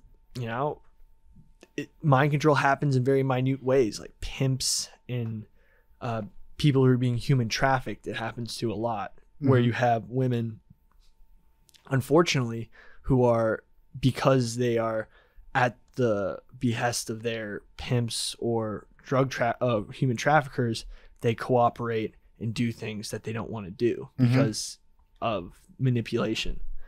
Yeah, as if you're addicted to a drug, yeah, that you will do anything to get the drug. You associate certain activities, certain things with getting that drug.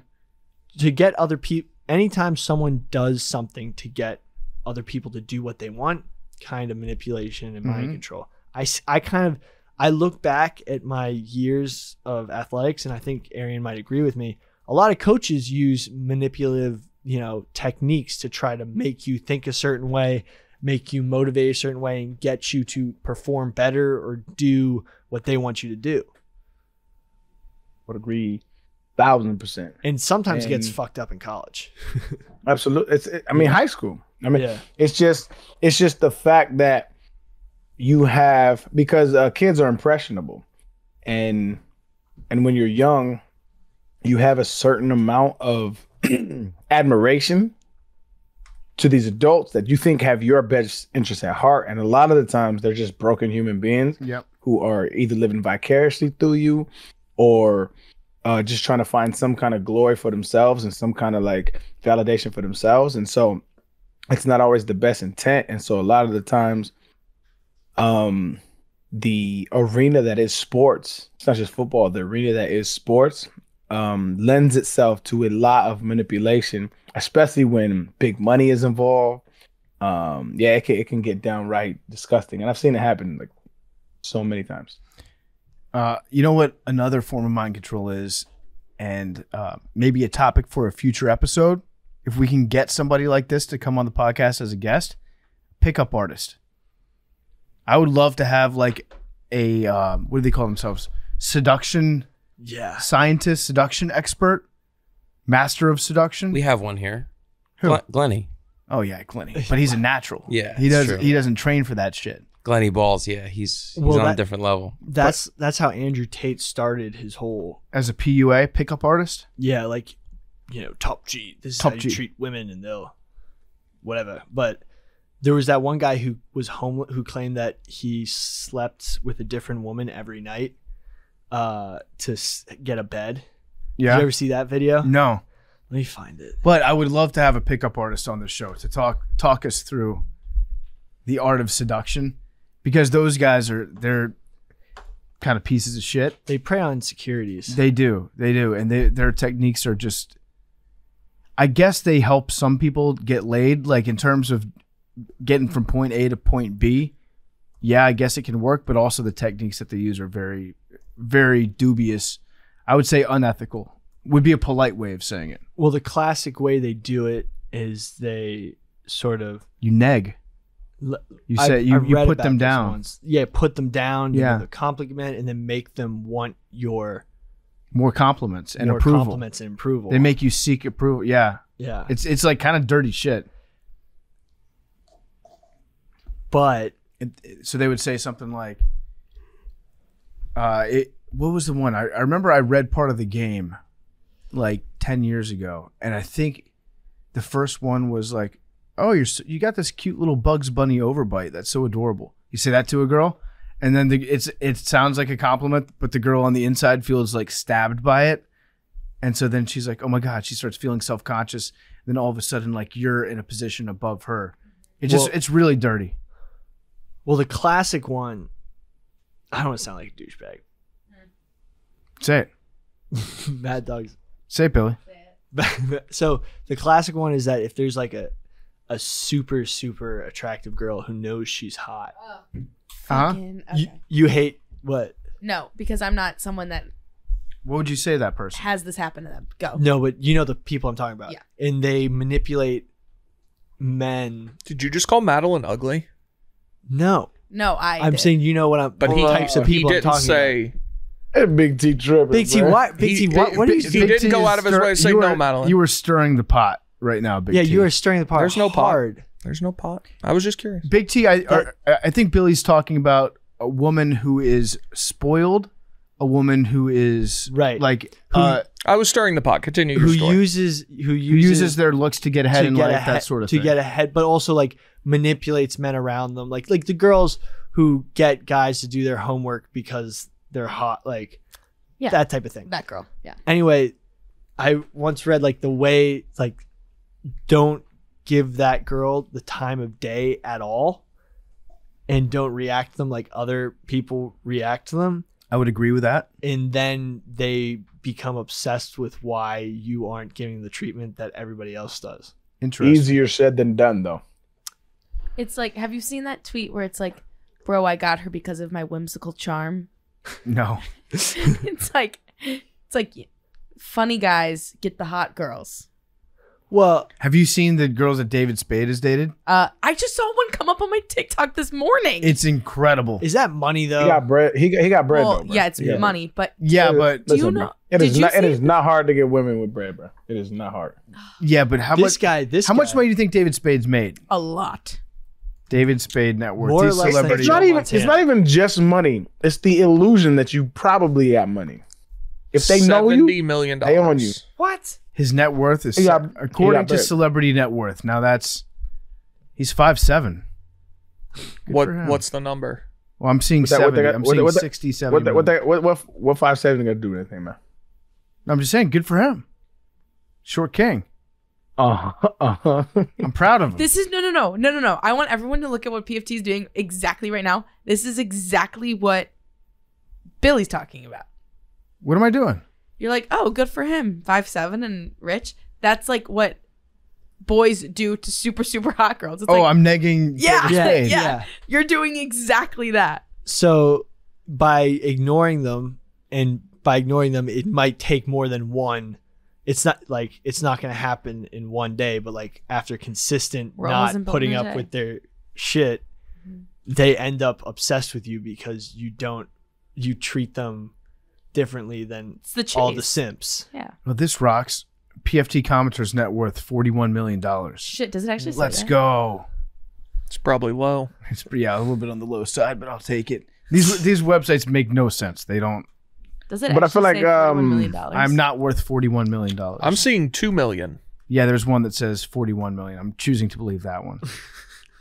I think they're both on the low end. It's got. Can you I take that to a bank? I and think say, these "Give me a celebrity loan"? net worth sites, because last time I checked, it had both me and Big Cat being worth like $2 million each. I think they just think that part of my take the podcast is worth $2 million. So they just, or they might actually listen to us when we say we get 75,000 an episode.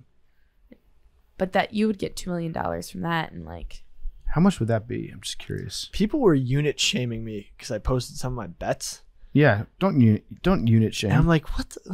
I'm not Dave. I found a I'm not Dave 520 million for you. that's more realistic. Where? That's probably more. Right? 520 billion.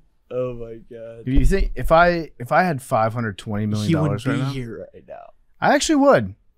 I think You'd be Skyping it. You'd be zooming in. I'd be on Zoom. Yeah. I'd be you'd on Zoom. I think somebody asked me the other day, like, what are you gonna do if you win the lottery drawing? Because I think it's back up to like 600 million. it's at No, a billion. 1.2 billion. Let's go.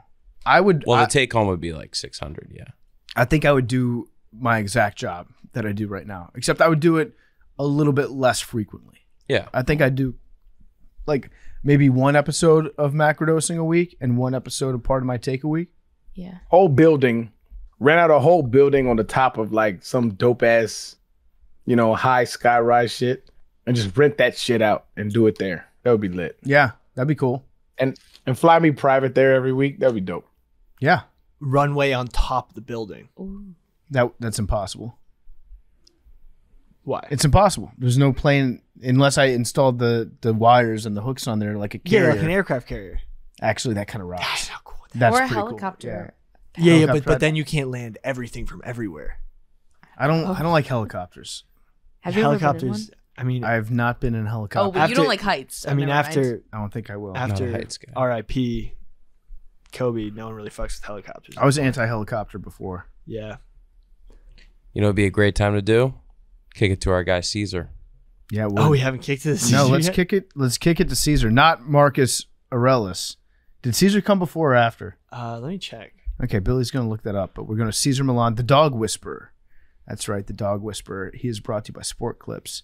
Sport Clips Haircuts has developed an all-new relaxing blend of chamomile, lavender, and eucalyptus for their hot steam towel. If you want to try this new scent, you've got to make sure and ask for the MVP haircut experience. It comes with a hot towel, massaging shampoo, and of course, a great-looking haircut. It doesn't matter if you're balding or if you have the noggin of a Sasquatch. Sport Clip stylists have been specifically trained to cut men's hair. They've literally seen it all. Just another reason why Sport Clips is the pros in men's hair. Now, here he is, Cesar Millan. We now welcome on a very, very special guest. I'm super excited to have you on the show because Thank you. I have watched you on television for a long time. You were a big influence on me when I was figuring out how to raise my first dog. And so I credit you with helping me raise what I thought was a pretty well-adjusted dog. It is Cesar Millan, the dog whisperer. You can see him right now. Better Human, Better Dog on National Geographic, and he's the co-founder of the newest dog technology, the Halo Collar, which we'll discuss here in a second. That's right. But that right there, that was Leroy. That was my English Mastiff, and he just passed away about 1.5 years ago. But I got him when he was a little puppy and about 7 weeks old, maybe 11, 12 pounds, and I knew he was going to get to be this giant dog one day. And I was like, I better be on my shit when I'm raising this little puppy because I don't want him doing anything right now that he's going to do when he's 100 pounds. That's right. So it's like we had to be very strict, no paws, no teeth on you, anything like that. And I read your book. I forget which one it was. It was probably one of the first ones. Right. Read that cover to cover, and it was very helpful. Thank you. So thank you for what you've done for a lot of people out there. I know you've influenced a lot of people. Thank you. You know what? The goal in life, the new show is called Better Human, Better Dog. The goal in life is for me to help people to connect with a dog in a very natural, simple, profound way. So people arrive or achieve trust, respect, love, right? Because if you don't have that, even if you have love, you don't have a well-behaved dog, right? Because you don't have trust and respect. Mm-hmm. And the basics of every relationship, human to human, is trust, respect. You can have love, but if you don't have trust, you're going to keep that person at a distance. Yeah, and I would imagine if you're a dog, you can love your owner, but if you don't trust him, you're going to be anxious. You're not going to feel secure all the time. Well, confused a little because bit. you're in an environment that is not focusing on natural accomplishments, right? Everybody wants a dog to be well behaved, but the dog wants the human to be well behaved as well, right? So the one who needs the education is not the animal, is the dog, because they already know, is the human, because the animals already know what to do. Yeah. Right? So the only time they develop issues is when they come and live with us. Yeah, it's fascinating to hear you talk about dogs in America versus dogs in third world countries, because you always say that dogs in America are the ones that have the most psychological problems. Yeah. But physically they're fit. Yes. But their brains aren't compared correct. to others. So what I say is dogs in third world country are skinny, but they don't have psychological problems. Dogs in America are chunky and I get to have a TV show. You know what I mean? Yeah. So like a dog in America shouldn't have problems because he has health, he has wealth. He lives inside a house. He's considered a member of the family. Dogs in America have rights. You know what I mean? So it's a lot of things that they have, but what they don't have on a daily basis is the exercise, which is extremely important, the psychological challenge, which is going to work, and then getting affection after exercise discipline. So body, mind, heart. So an American dog is more likely going to get affection, right? So if you watch an episode on South Park, I went and rehabilitate Carmen. Yeah. With the same formula, right? And so that actually helped a lot of people. What Cesar is teaching is the same thing we need to do with humans. Exercise, discipline of body, mind, heart. That's what we need to grow up in a balanced way. Yeah, I do that. I use some of your techniques on Billy too. I hit him with it. Sometimes just redirect him in a positive direction. Billy's big. Billy has to have a job to do. That's right. It's kind of the same way. If Billy doesn't have a job to do, he's like a dog, like a border collie that gets left in the house all day, starts licking his paws raw, starts chewing at the baseboards. If I make him feel like he's got a job, I'm more of a like a wolf productive. dog. You can't really train a wolf dog. That's a wild That's a hybrid. That's right. You can't keep that in the house. Billy's a Chihuahua that thinks he's a wolf. Oh shit, that's the issue. No, maybe Billy's like a huge. Caucasian shepherd, like that type of thing. Oh, so that's a big. honestly, I like big dogs. I have an American bulldog, 120 pounds, 2.5 years old. Yeah. Honestly, your training methods were huge when I was training my puppy, because Right. it's like a lot of people are afraid to be not mean to their dog, but discipline their dogs. Right. And then when I go to dog parks, I see other misbehaved dogs, like all these doodles and small dogs that Right. people think they don't have to train, Right. but they sometimes are the worst, and then Right. they antagonize other dogs. But my question is, when you're talking about third world dogs from third world countries versus American dogs, are you talking about a lot of the dogs that are more outdoors dogs, like almost semi-feral that run around, or working dogs and more like not house dogs? Well, a farm dog, for example, that's a happy dog, right? Because every day he wakes up in the morning and he knows his purpose, right? And so they want to help someone. So they don't want to drink water and eat. They actually want to go to work and then drink water and eat. You see what I'm saying? So that's a normal lifestyle, right? Because animals wake up in the morning, they stretch, the birds fly, and the fish swim, and the dog have to walk. You see what I'm saying? So as long as they can achieve their natural cycle in life, they're going to be fine, and they're going to help humankind. It's just a dog that lives in a first world country, he wakes up and he gets breakfast, and sometimes he gets to walk at 4 p.m. after the human come from work. So by that time, the human is exhausted and it feels guilty, right? So he's going to put a flexi leash and he's going to put a harness on the dog, and the dog is going to be in front. So when a dog walks in front of you full of that energy, he's controlling the environment and controlling the relationship. He says, so that's why in dog parks, so a lot of times people like to go to dog parks to help a dog socialize. But if a dog is frustrated, bored, it's pent up energy, what you bring into the dog park is that. So you're not going to have the social interaction that a dog should have because the dog is being inside the house. His life is not normal. That's my point. So it's very, very important. Now, when people come from work, I understand, I don't have time. That's what everybody says. But when you come back from work, no touch, no talk, no eye contact, the dog has pent up energy. So do not greet a dog that has pent up energy. Okay, let him calm down. Get yourself together, go for a nice walk, put a backpack on the dog. If you have a large breed, put a backpack on the dog. If a dog wants to run, put some rollerblades, but got a bike. You see what I mean? You got to match the energy of the dog. Yeah. And then you can bring him to the dog park. And then you can feed him. You see what I'm saying? Because if you're giving food to a frustrated mind, you are nurturing frustration. You're rewarding that behavior. Yeah, you're rewarding that behavior. You see what I'm saying? So if you're not giving food to calm surrender state, you're actually rewarding anxiety, frustration, dominance, territorial. And you were saying about some people don't like the word discipline. Well, discipline is the only way you can go to the Olympics. You see what I mean? Yeah, put the practice in. So a lot of people confuse in the dog world discipline with punishment.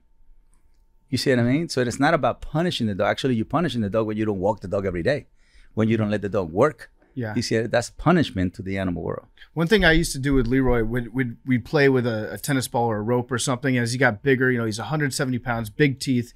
They can hurt somebody if he unintentionally like puts his teeth on you as you're holding a rope. If they would even like touch my hand while I would play with them, pulling the rope, I would drop the toy and I would just ignore him. That's right. And I just wouldn't look at him. I just walk around the house. He'd be following me around the house, being like, "Come on, I thought we were playing." And it felt kind of bad because you're making your dog feel guilty about touching you with his teeth, but it's a really effective teaching technique. Right. Where most people, like in America, I think they see their dogs when they get home, or just at any point they see their dog, they just want to go up and like pick them up, cuddle them, and spoil them. And that can actually be bad for the dog's behavior, like real bad for their behavior. Well, every time you do an action out of guilt, it's not going to be good for a human or a dog. You see what I'm saying? So that's why I'm always talking about calm, confident. So every time that I do anything for a dog, it's calm, confident. And when I reward a dog, it's love, joy. You see it? So the 4 energies you should use with animals: calm, confidence, to give direction, protection, and to give love is love and silence, or hey, joy, right? But most people like to do the excitement combined with the love and no calm, confident. That's what they hire me. Yeah. Because they don't know how to give direction, protection. Do people ever get jealous of you because their dogs like you more than they like them? Because on all the shows I've seen, you come into their house and immediately the dog just like behaves. Right. And you're able to use the calm energy to like make the dog respect you a little bit, and then you form a very fast bond with the dog that dog's never had with their real owner. That's right. Do the owners are they ever like, yo, what's your deal, man? You can't come into my house and just take my dog? Well, I have to show by example that it's not the dog, right? Because everybody think, it's the dog. Cesar, I got a dog that you can't. So it's never the dog, because they don't rationalize, right? So when I come in, I give the dog what he doesn't get, which is calm confidence. And then the dog responds right away because it's controlled by instincts. So there is no knowledge, behind instincts. It's all reaction. So their dog is going to react completely different to me, even though he just met me. Mm-hmm. You see what I'm saying? So that's why it's important for them to see it's not the dog. Now let's focus on you. Yeah. You see it? But no one ever gets mad. Like I would imagine that like there's a little bit of jealousy. It's like, why does my dog like Cesar more than he likes me? A little bit, but then I teach them how to do it themselves, right? Because and everybody is love, joy, and it's also calm, confident. It's just people don't use calm, confidence with a dog. Mm-hmm. Like I said, to become an Olympian or to become an astronaut or to become whatever you want in life, you need some calmness, you need some confidence, right? That's how you achieve things. And so we know how to do it in certain things, but we don't apply it with the dog. Mm-hmm. Yeah. One of the things that I've seen many times you do in all of your shows is that even if like, let's say there's a dog attack, let's say a dog's almost yanking a guy off, off his feet, almost dragging people. But as soon as you get a hold of the leash, you're able to, the dog almost quits all of that behavior. Right. What is the first step, do you think, in Dogs You Just Me, what's the first step you take? I know we were talking about cool, calm, confidence, but active like steps that even people who are struggling could take to sort of have that improvement. So the closest thing to what I do is how people walk horses, right? So when they walk a horse, the horse is behind the human. So in my mind, I'm already telling the dog, you're gonna follow me, right? So you have to visualize what you're going to do. And the dog senses something different. Then the second thing I do is I put the leash all the way in the top, or I create a halter, right? Like a horse. Mm-hmm. And so as soon as you put the leash all the way in the top, you remove the nose away from the ground, and now you're in control of the eyes. So now you have the eyes, the nose and the ears. The nose and the eyes, right? So 60% of the brain is controlled by nose, 15% is controlled by eyes. And they're born like that, nose, eyes, ears. So when a dog is born, he borns with the nose open. 15 days later, they open the eyes. 21 days later, they open the ears, nose, eyes, ears. So I control nose, eyes. You see what I mean? Mm-hmm. And then I tell them to follow me. That's it. And that's what the brain is getting versus you want to go for a walk? Yeah. Then they put the leash all the way here, or they put a harness, and then they go into explore mode versus follow. So it's three activities a dog needs to do: follow, play, explore. I reward with play or explore, but I begin with follow. You see it? So just people can walk a horse. A kid can walk a horse because the horse is conditioned to follow before he plays or explore. Yeah. What happens if the dog's walking behind you, but then is stopping to sniff something and just kind of refuses to walk with you and just wants to keep sniffing? Because that's move faster. Move faster. Yeah, disappear because he needs the pack. So the difference between a cat and a dog is the dog needs the pack. You see it? So at the moment the pack moves away, you don't even have to say, let's go. It creates a survival mechanism, right? So the worst thing you can do is call the dog in the park because he's not going to come. His nose is in the ground. But as soon as you move away, the eyes are going to look for you, and then the nose is going to go look for you. You see it? Even when on a leash? Huh? Even when on the leash? Oh, the leash. Well, the only reason why he got distracted is because it's too much loop in the leash. Okay. You see it? So when a dog is in a follower state, that's all he's doing. Okay. So that means the leash have to be short, not tense. So if you watch how I walk a dog, is short, not tense, 2 fingers on the leash, and the dog stays, in a follower state. The best thing you can do for a dog is to take him for a long walk, focusing on following you, not focus on sniffing the ground. You see it? Because that distracts them. You know what dogs are really well trained for the most part is dogs of homeless people. That's right. They're always like, they don't need a leash. They just follow their person around all the time. They're usually very calm from what I've seen. Yeah. I don't know if that's just because like all the dogs that aren't good at following their owner, they just run away. But the ones that I see, they're bored in their home. They're bored. Yeah, the ones that I see, they look very happy. That's right. And they all have packs. They have a job. That's a lot true. of them wear like backpacks. That's right. Yeah. The homeless people have great dogs off leash, and then the people with disabilities, blind people, also have a dog next to them. Yeah. Right. So humans with disabilities, humans who are blind, and the homeless people are a perfect example of a dog following human. But one is handicapped and the other one is homeless. But the dogs don't view them that way. The dog are viewing them, I'm following this human. So that's their pack leader. Yeah, interesting. I read an interview where you said that humans follow instability. Yeah. We're the only species that follow unstable leaders. Like we love instability. We have learned to follow instability. It's and exciting, to be okay right? with it. I don't know if it's exciting.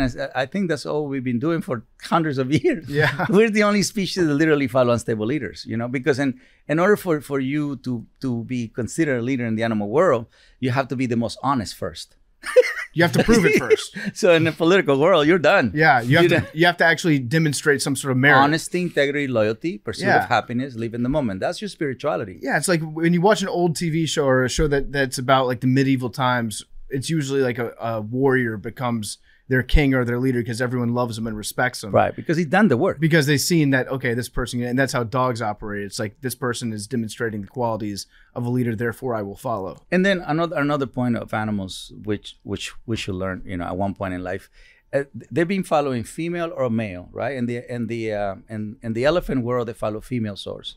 And the bees, they follow female, and the ants, they follow female. So it has nothing to do with gender. It's who has the calm, comfort, love, joy energy. That's who become the leader, female or male. Mm-hmm. So I want to touch a little bit on your history, on your past, because I haven't heard you talk about it that much. But when you're growing up, when did you realize that you were able to deal with dogs in a way that maybe other people weren't able to do? And when did you decide to make that into a career? When I came to America. Yeah, I mean, I grew up watching a show called Lassie and Rin Tin Tin. So I thought all dogs in America were just like Lassie and Rin Tin Tin. Movie stars. Yeah. You know what I mean? Because I was a kid. And I thought every dog in America was just like Lassie or Rin Tin Tin. So I never thought that dogs in Mexico were my teachers or they were totally fine, And so I came to America and then I saw, people not being able to walk a dog. You knock on the door, get the dog, put him in the bathroom. Yeah. You know what I mean? So it's like that. It was a big production for people to open the door. And, when I saw people walking dogs, and then dog fights in dog parks, there's something here that is not normal, and that's when I opened my first dog psychology center in South Central Los Angeles, where I started rehabilitating dogs. And people used to say, nobody's going to come to the hood. And that's where the show was born. Yeah. In the hood. So when you were growing up, the way that you would interact with dogs was no different from how everybody else in your town would do it. Exactly. So exactly. So nobody has problems with dogs in our country. That's not health is a problem. Education is a problem. Political things are a problem. Food is a problem, but nobody has dog problems. Why do you think that is? What do you think is it about Americans that make us so bad at raising dogs? I think they nowadays they move into a relationship with a dog from an emotional point of view versus knowledge, right? So knowledge first, and then is the emotion. So when you give the emotion, it's for the right reason at the right time, because timing means a lot. Even when you give a treat to a dog, it has to be at the right time for the right reason. Otherwise, you can actually nurture anxiety. You can actually nurture fear. You can actually nurture, tension. Because I seen a lot of people when the dog is shaking and they're petting him, you're giving affection to shaking. Yeah. You see it? Or they're trying to change it with a treat. You're giving affection to a dog being nervous. You're nurturing that state of mind. Do you think that Americans don't show each other enough love? And that's why we crave it from our pets? We just shower our animals with affection because we don't do it enough in our day-to-day lives? I think it's a little bit of that, because a lot of times... I come to people's homes and I say, it's my husband, and they talk about the dog. But the real like human husband is right there. I done an episode where a dog with the husband can't go in the bedroom because the dog will go after him. Yeah. You see, and that's I know.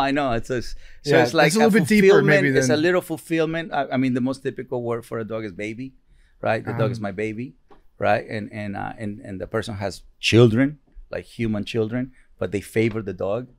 You know, I don't know if you remember the episode with Bandit, and it's a little Chihuahua with her children couldn't come close to her, and she will protect the dog instead of her own, which is not normal. Right? Yeah. Yeah, it's not normal not to protect your own kind. It's not normal. Right? Yeah, include others, but not to practice not protection your own kind. Yeah, I think my favorite episode was it's probably been like 15 years since I've seen it, but there was a guy that he liked to go into his garage and work on his bike. Oh yeah, you remember that one? Yes. And the dog would always bark at him when he would go into the garage to work on his bike, and it turned out that the dog got mad at him because the wife would like roll her eyes and be like, oh God, he's working on his fucking bike again. And the dog picked up on that and then started taking her emotions out on him. And he just like go touch his bike pump and the dog would be like, stop it. That's right. That was such a funny episode because as it went on, you realize they're just in a very unhappy relationship with each other right now. And that's maybe what you should work on first. And the dog is following that pattern behavior. That's why I do an assessment and evaluation. That's why I like to come to people's home, feel the energy, you know, how they talk to each other, how the kids connect to the parents, you know, and the dog is going to snitch right away. The dog is going to say, you know, we're dysfunctional. We don't listen to each other. You know, this is the energy in this house and all of that stuff. But I always like to ask the people, you know, so I can see if they're really aware of what they're doing wrong. Yeah. You know, so then when I break it down, I say, well, you know, the energy is not right, the agreement is not right, and the follow through is not good. Yeah. And most people don't really walk together as a family with the dog, and that's actually the most important activity, you know, where the dog actually sees the mom, the dad, the kids in front of the walk, and the dog becomes the follower. That's where you gain the true leadership position. Yeah, you just have to put yourself in that role sometimes, even if you don't feel it. If you have a new dog, you just put yourself in that role when you go out on your walk, and eventually it becomes second nature, and the dog will follow you. But that's how the homeless do it, and the handicapped people do it. Yep, they're being followed by their dogs. Yep, you're on a walk. The dog is lucky enough to come along with you, right? You can see it that way, or that's your responsibility. You see what I'm saying? I like to put it more in a responsibility. I don't just have dogs. I have llamas, alpacas, and we all go for a pack walk. I mean, you know, all the animals, we all go together because that's how they become family. Otherwise, the alpacas will go with alpacas, the donkeys with the donkeys. Yeah. Only human can put different species together. Do some of your animals think that they're different species? Or do they know? Does a donkey know when they're walking with the If they hang out more with a different kind, they start imitating the behavior. You know, it's like dogs with humans. They go on the couch. That's not natural. Right. And they watch TV. That's not natural. You know, but that's what they see human do. And there's nothing else to do. So they imitate. A lot of how we learn is imitation. You know what I mean? A lot of what we do is imitation. Right. So as humans, we project a lot of our emotions onto our dogs. That's something that we naturally do. Big T has a visual demonstration that I think you'd like to get into because there's two particular dogs that mean a lot of things to a lot of people coming up next weekend. So do you know who either of these two dogs are? No, not yet. All right, so on the left is Smokey. He's a blue tick hound. He's the mascot for the University of Tennessee. Good nose. On the right is Uga. I believe he's an English bulldog, and he's the mascot for the University of Georgia. So I just wanted to gauge. Just you don't know either of these two dogs. No. Who's a good dog? Maybe is one of these a bad dog? What you think about these two? The bulldog is already having a really strong eye contact. Is focused on it. And the hound. I mean, he's gonna get in trouble from the nose, but the eye contact is really really sweet right now. So if which of these two, just from what you've seen, would you say is the better dog? Well, they're all. Well, I mean, and the hands on the right handler, they're both really good.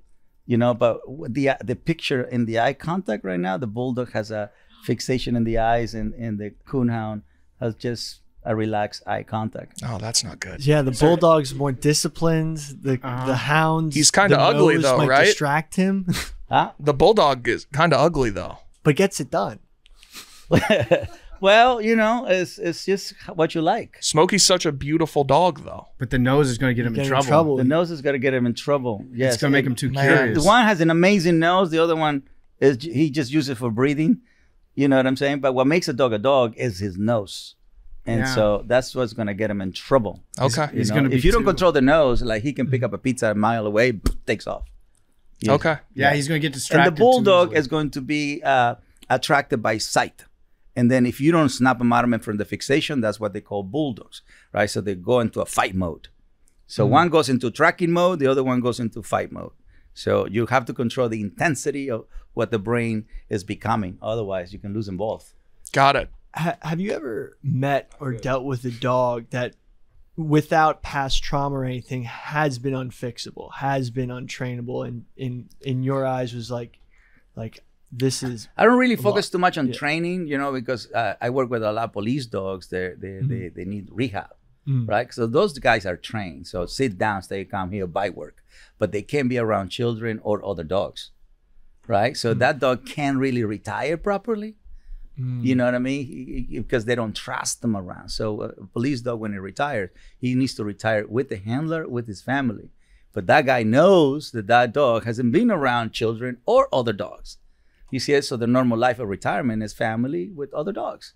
So I help them to go back into a natural state of mind, so they can properly retire. Now, the idea would be for a dog to never lose his natural state of mind and not become like just super trained. They become robots.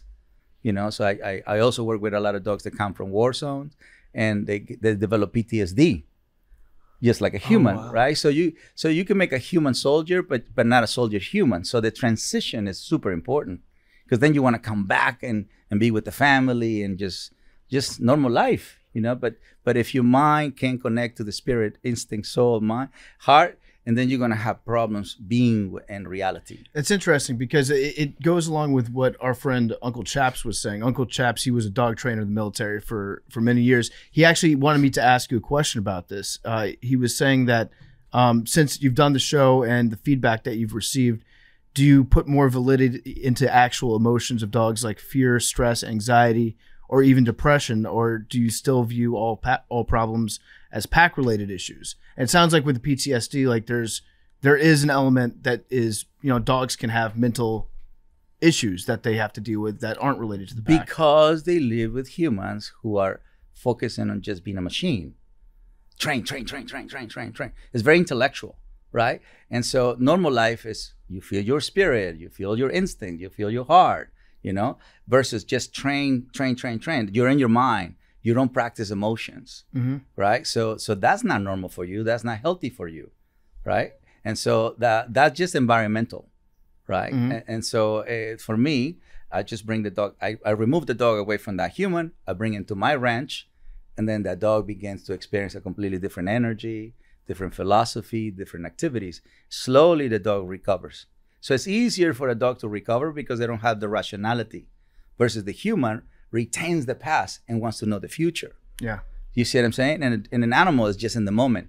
So the only thing you have to change is the moment. Just make them focus on. That's it. Just focus on a new environment with a new philosophy and new activities, right? We take him to the beach. He's hanging out with llamas, like things that in the war zone would never happen. A police dog would never do. They don't allow them to be social. Yeah. You see what I mean? So I just bring it back to like if they were a pup, and just help them recover the childhood, the adolescent, and then 21 days later, the dogs are okay. I'm normal. Did you ever get in touch with the White House about Major Biden? Many times. So what happened with that? Because I wanted to fix that dog too. I was like, I like that dog. It was kind of a rascal, right? Well, it was like what we're finding about that is they don't have a safety protocol for dogs in the White House, because that's not the first time a dog bites in the White House.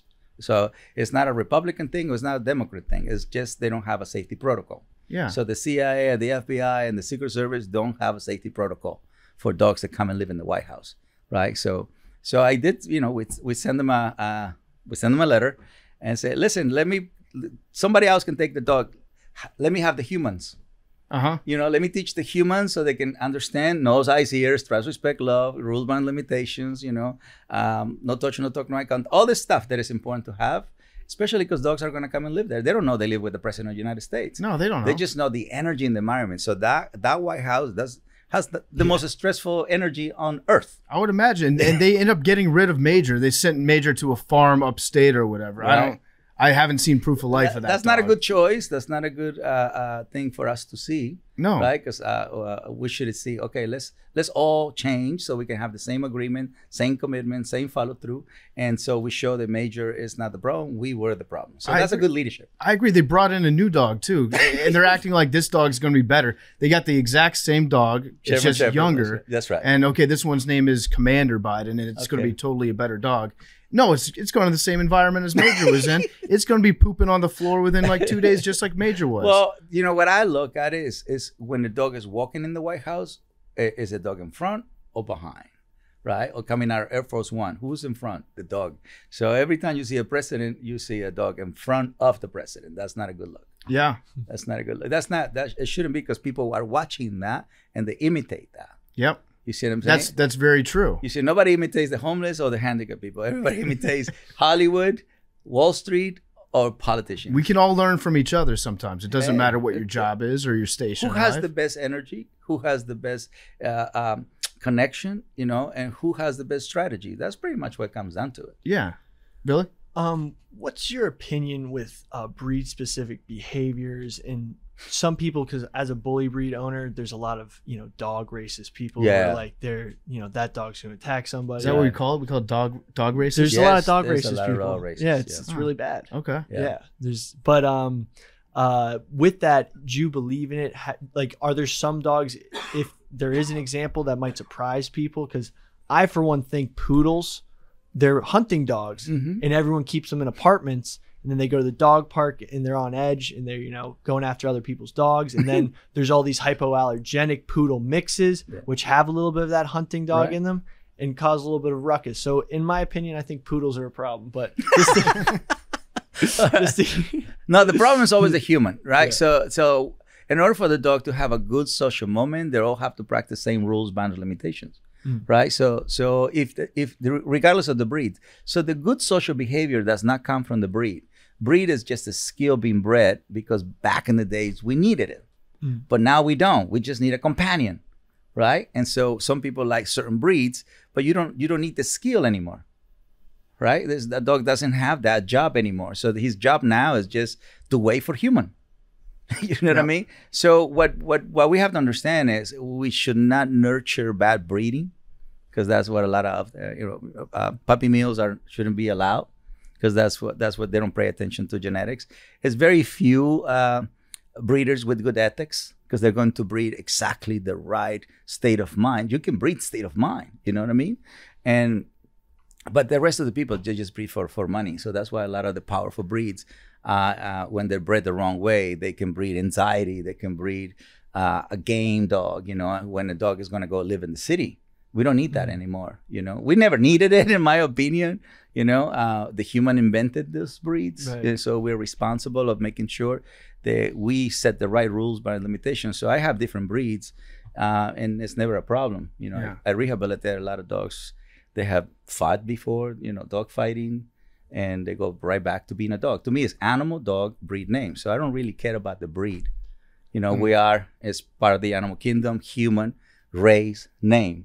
So when we have problems, it's not the race, it's the human has a problem. You know what I mean? So that's where you can go to a psychologist and just cultural, you can learn some stuff. You can, be influenced by certain things, but overall is the human in you. Yeah. So I'm finally reaching a point where I think I'm ready to get a new dog. Good. So it's been a couple years, and after a while, it's painful, but you start to think of your old dog, and you start to be happy before you're sad. Yeah. Think of those memories. I finally reached that place, which is good. I'm going to be moving out of New York City in a little bit. I'm going to be getting a new dog soon.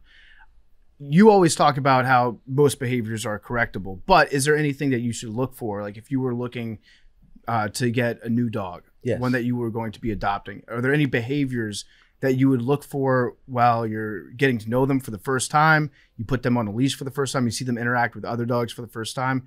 Any behaviors that you think are more desirable than others? I always pick middle of the pack dogs. So all my dogs that I bring into my life, they're middle of the pack.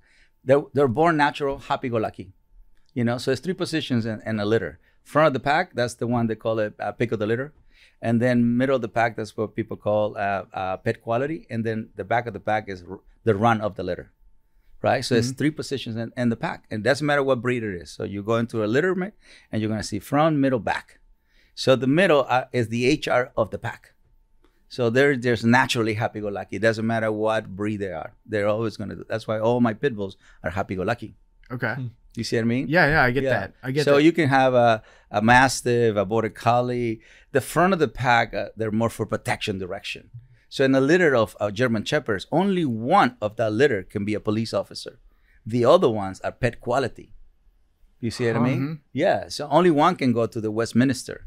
In a litter of, a whole bunch of beagles, only one can go. The other ones are pet quality. Yeah, interesting. Now, what about the runts? Because my dog was the smallest of the litter. Yeah. And what are their qualities relative? Alert. They're the back. They're the most sensitive of all, right? So their job is to alert the pack about things. That's why the sensitivity, if they're not in the right home, they can go into fear, insecurity, uncertainty. They're shy. You know what I mean? So those are the most sensitive of the pack. So three state of mind that I teach people: calm, surrender, happy-go-lucky, calm, confident. Calm surrender is your superpower. That's where you're the most sensitive of all. That's when you can do the assessment and evaluation. Happy-go-lucky, you're celebrating something. Calm confident is when you're giving direction protection to something. You see what I mean? So the back of the pack are the masters of calm surrender. The middle are the master of happy-go-lucky, and the front are the master of calm confident. But only human can play the 3 positions. That's interesting. You see it? Yeah. In the pack of dogs, the back of the pack can never play the front. And if he does, he's going to be a fear biter. Yeah. He's put into that position. He's not confident. No, he wasn't born for it. He's not wired for it. Yeah. He's wired to be in the back. And there's nothing wrong with it. There's 2 extremely happy. They're super. That's why you need the back, the middle, and the front. And then you have a complete pack. That makes sense. So I want to talk about the Halo collar that you have here. So you co-founded this. It's a GPS dog safety system and the only wireless fence that keeps your dog protected everywhere they go. In the yard, at the beach, at the park, or on a hike. Don't take your dogs to fireworks displays. We always like to remind people on this show, if you have like a new dog, don't take it to the 4th of July. Not a good place for dogs. But you want to tell us like what this dog collar does that's different? Because you said 4th of July, the whole world is going to stay in the 4th of July. So guys, just desensitize your dog before 4th of July means when the dog is happy, play 4th of July sounds. Yeah. When the dog is eating and he's content, he's relaxed, play for the job. That's called desensitizing. Get them to love fireworks. That's right. Get him to identify the sound of firework with happiness or calmness. That's a good idea. Okay, so we got that out of the way. You should do that before, like right now, so they have time to start getting acclimated to liking fireworks. Yeah, don't start working on 4th of July a week before. Right. That requires, especially with back of the pack dogs. You said those are the ones that suffer the most. Okay, so and that's when most dogs actually get lost, and that's one of the reasons we invented Halo, because first of all, it has a GPS, so you know where your dog is all the time. So when I come in, okay, this is what people need when they're not home. They need something that reminds the dog the rules, the boundaries, the limitations, right? So literally the future is here, right? And then when you go outside, what you need help with is how do I walk my dog? When I play with my dog, what's the rules, boundaries, limitations, and explore, follow, play, explore.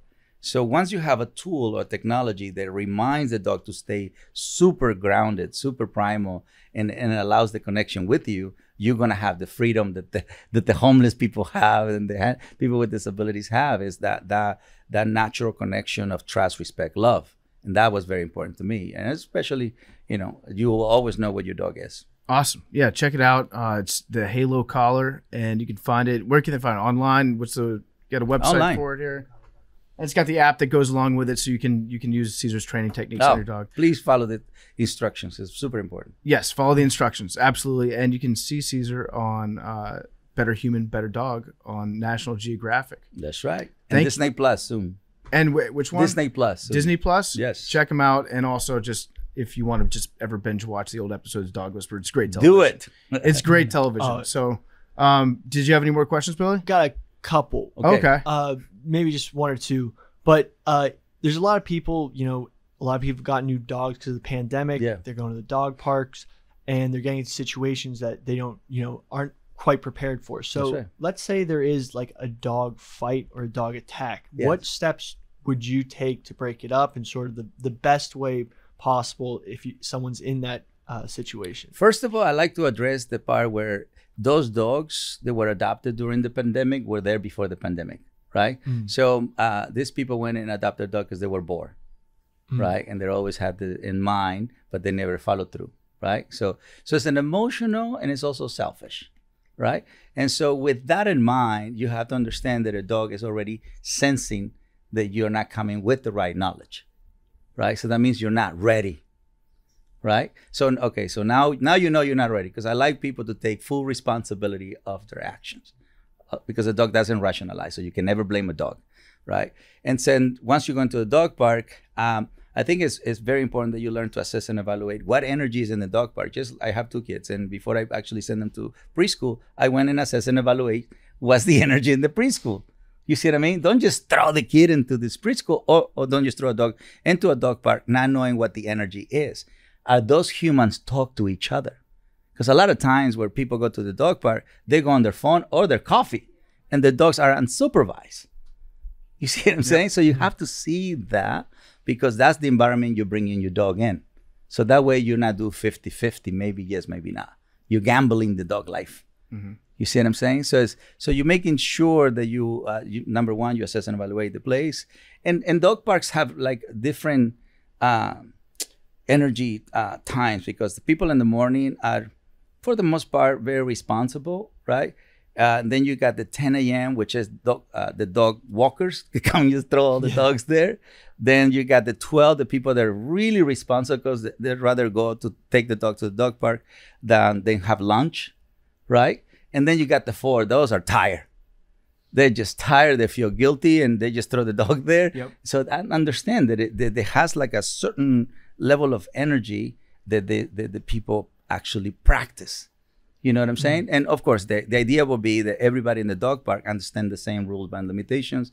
They understand which dog is compatible to each other. And all the humans should talk to each other. Don't stay away from each other, because then the dog observe, we're here to stay away from each other. You see what I mean? Yeah. And some people are, like you say, some people, if you bring a Rottweiler in it, immediately people get tense just because he's a Rottweiler. Or you bring a Mastiff, or if you bring a Pit Bull, and then that at the moment you see the shift, remove the dog away from there. Yeah.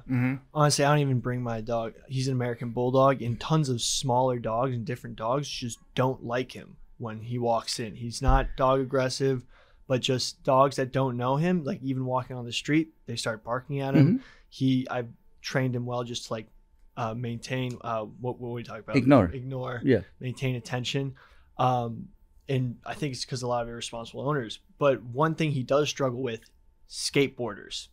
That's one of those things. Squirrels and skateboarders, I have them on the leash, have good control of them. But when they come out, he tries to jump and dart at them. Oh, so he has spray drive. Yeah. Okay. So I've tried to distract him from it. I always correct him. Well, what tool are you using? What tool? Chain? I got a pinch collar. Okay. So if you can switch it, but see, a pinch with excitement irritates. So if you can put a halter, like the one for the horses, that actually sends them into more following. They're looking around, because your dog is scouting.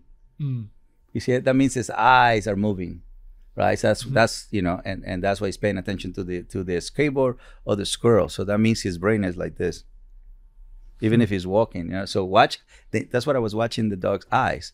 It's a picture. So the best read you can have is the eyes, right? Or maybe the ears, or if the mouth is open. But in this case, the eyes were telling how the dogs were feeling at that moment, right? So when a dog goes after squirrels or skateboard, that means the prey drive is open, right? And that's what you're having problems. So if you put the halter, you're gonna redirect the dog to focus on the halter. And then you can start bringing skateboards once the dog is totally focused. Or passing by squirrels but start with the skateboard, because once you achieve the skateboard, you can ask him for the same behavior towards the squirrel. Okay. Yeah, that's when you can control the squirrels. You can. The thing is, I never see skateboarders that much, but when it happens, but when you bring your friends, yes, that's what you have to do. A rehabilitation is like a movie, right? You have to create the scenario and then control it. That's why I have the ranch. So I can, my dog is afraid of, let's bring some ducks, or let's bring some chickens, or let's bring something else that's going to trigger the same thing, but I'm in control. You see it? And so that way we help the dog, and then the human gets comfortable, understands, and then he goes practice in a real case scenario. Yeah. Billy, it sounds like you need cooler friends that skateboard. That's what it sounds like to me. You don't have any friends that are just sick with it. No, it's like you socialize your dog, you train your dog, and then one day a skateboarder comes by and you're just like, didn't predict that was gonna happen. Well, go to Venice Beach. It's full of it. Yeah. You need cooler friends, Billy. That's the issue, I think. You know, when I do a lot of, especially border collies, because they were bred for herding, right? Mm-hmm. And so as the moment they said my dog attacks a skateboarder, let's go to Venice Beach. Yeah. And I put it right in it right away. You know what I mean? To me, the way out is the way in. So I just faced the bull, grab the bull by the horn, and that's it. And so the dog is super comfortable right away. Then the human does it, and that's it. Very cool. All right, we're going to let you go. Thank you for stopping by. I have one last question. Go ahead. Who's the best dog of all time? What is the best dog? I have to say mine because I knew him for 16 years, Daddy. Daddy. Yeah. Daddy's a legend. We changed the world together, we went all over the world and people were afraid of pit bulls at that time and people fell in love with Daddy. I mean, everywhere I go, how's Daddy? When I told them they passed away, everybody started crying. Yeah. So literally, to me, Lasting Reading Thing changed my life and Daddy practically changed the world's life. That's a very cool thing to think about. Like he made a tangible impact on how dogs like my personal dog, Leroy, was trained in the way because I saw you on television working with your dogs. Can I tell you a story before Daddy passed away? You guys are going to love this. So this is how cool this dog was. So here I am, Daddy's 16, you can see he's about to go. And I'm working with this dog that is trained to find cell phones in jail, right? And the dog developed fear to people. So the guy called me and says, Cesar, there's nothing I can do. I don't know anything about, rehabilitation. So please help me. So I go in and the dog is completely shut down under a table. So the worst thing you can do is pull them or carry them, right? Then I say, it's only one that can, if it's going to make it happen, it's only one, right? And Daddy's in my RV and he's like ready to come out, okay? He's like, he sensed that I needed him. I went and opened the door. He came out like a puppy and he went, he's never been there. He went and looked for the dog, touched the dog nose, the dog got up, follow it, and take him to the RV. That's wow. That's the thing that's what I'm saying. Like I seen this dog taking, bites from another dog. He just takes it. Yeah. He's a pit, he's big guy. Never retaliates. He just stayed right there. And then once the dog stopped, he went and licked him. Talk about it, like it literally like. Don't you feel that the bully breeds are sort of a little more like of not emotional dog, but have better emotional like connection with people and other dogs in a way? Well, they were not bred to go after humans, right? Yeah, but they have just like a better. I don't know. I just feel like they're more. They show happiness. They're happier dogs, but. Well, there is two kinds of dogs. Three, I guess. Is the spiritual dogs, as the dog junior, and then it's the emotional one, right? And so right now my spiritual dog is a Frenchie. Oh. Yeah, I name him Bison because my spiritual animal is a buffalo. And so this guy knows exactly how I feel way before anything. So as he comes to me, he looks at me just like Daddy. And then you got the dog, just a regular dog. He loves the beach. He loves everything. Daddy didn't like the beach whatsoever. He just make a big hole in the beach like a seal. And that was it. That was him going to the beach. But Junior loved, he was a surfer. Yeah. So in a way, Junior was way more fun when it came to it. But the one that was way more deeper, it was Daddy. Yeah. And so you got the deep one, you got the spiritual one, and then you got the loving ones.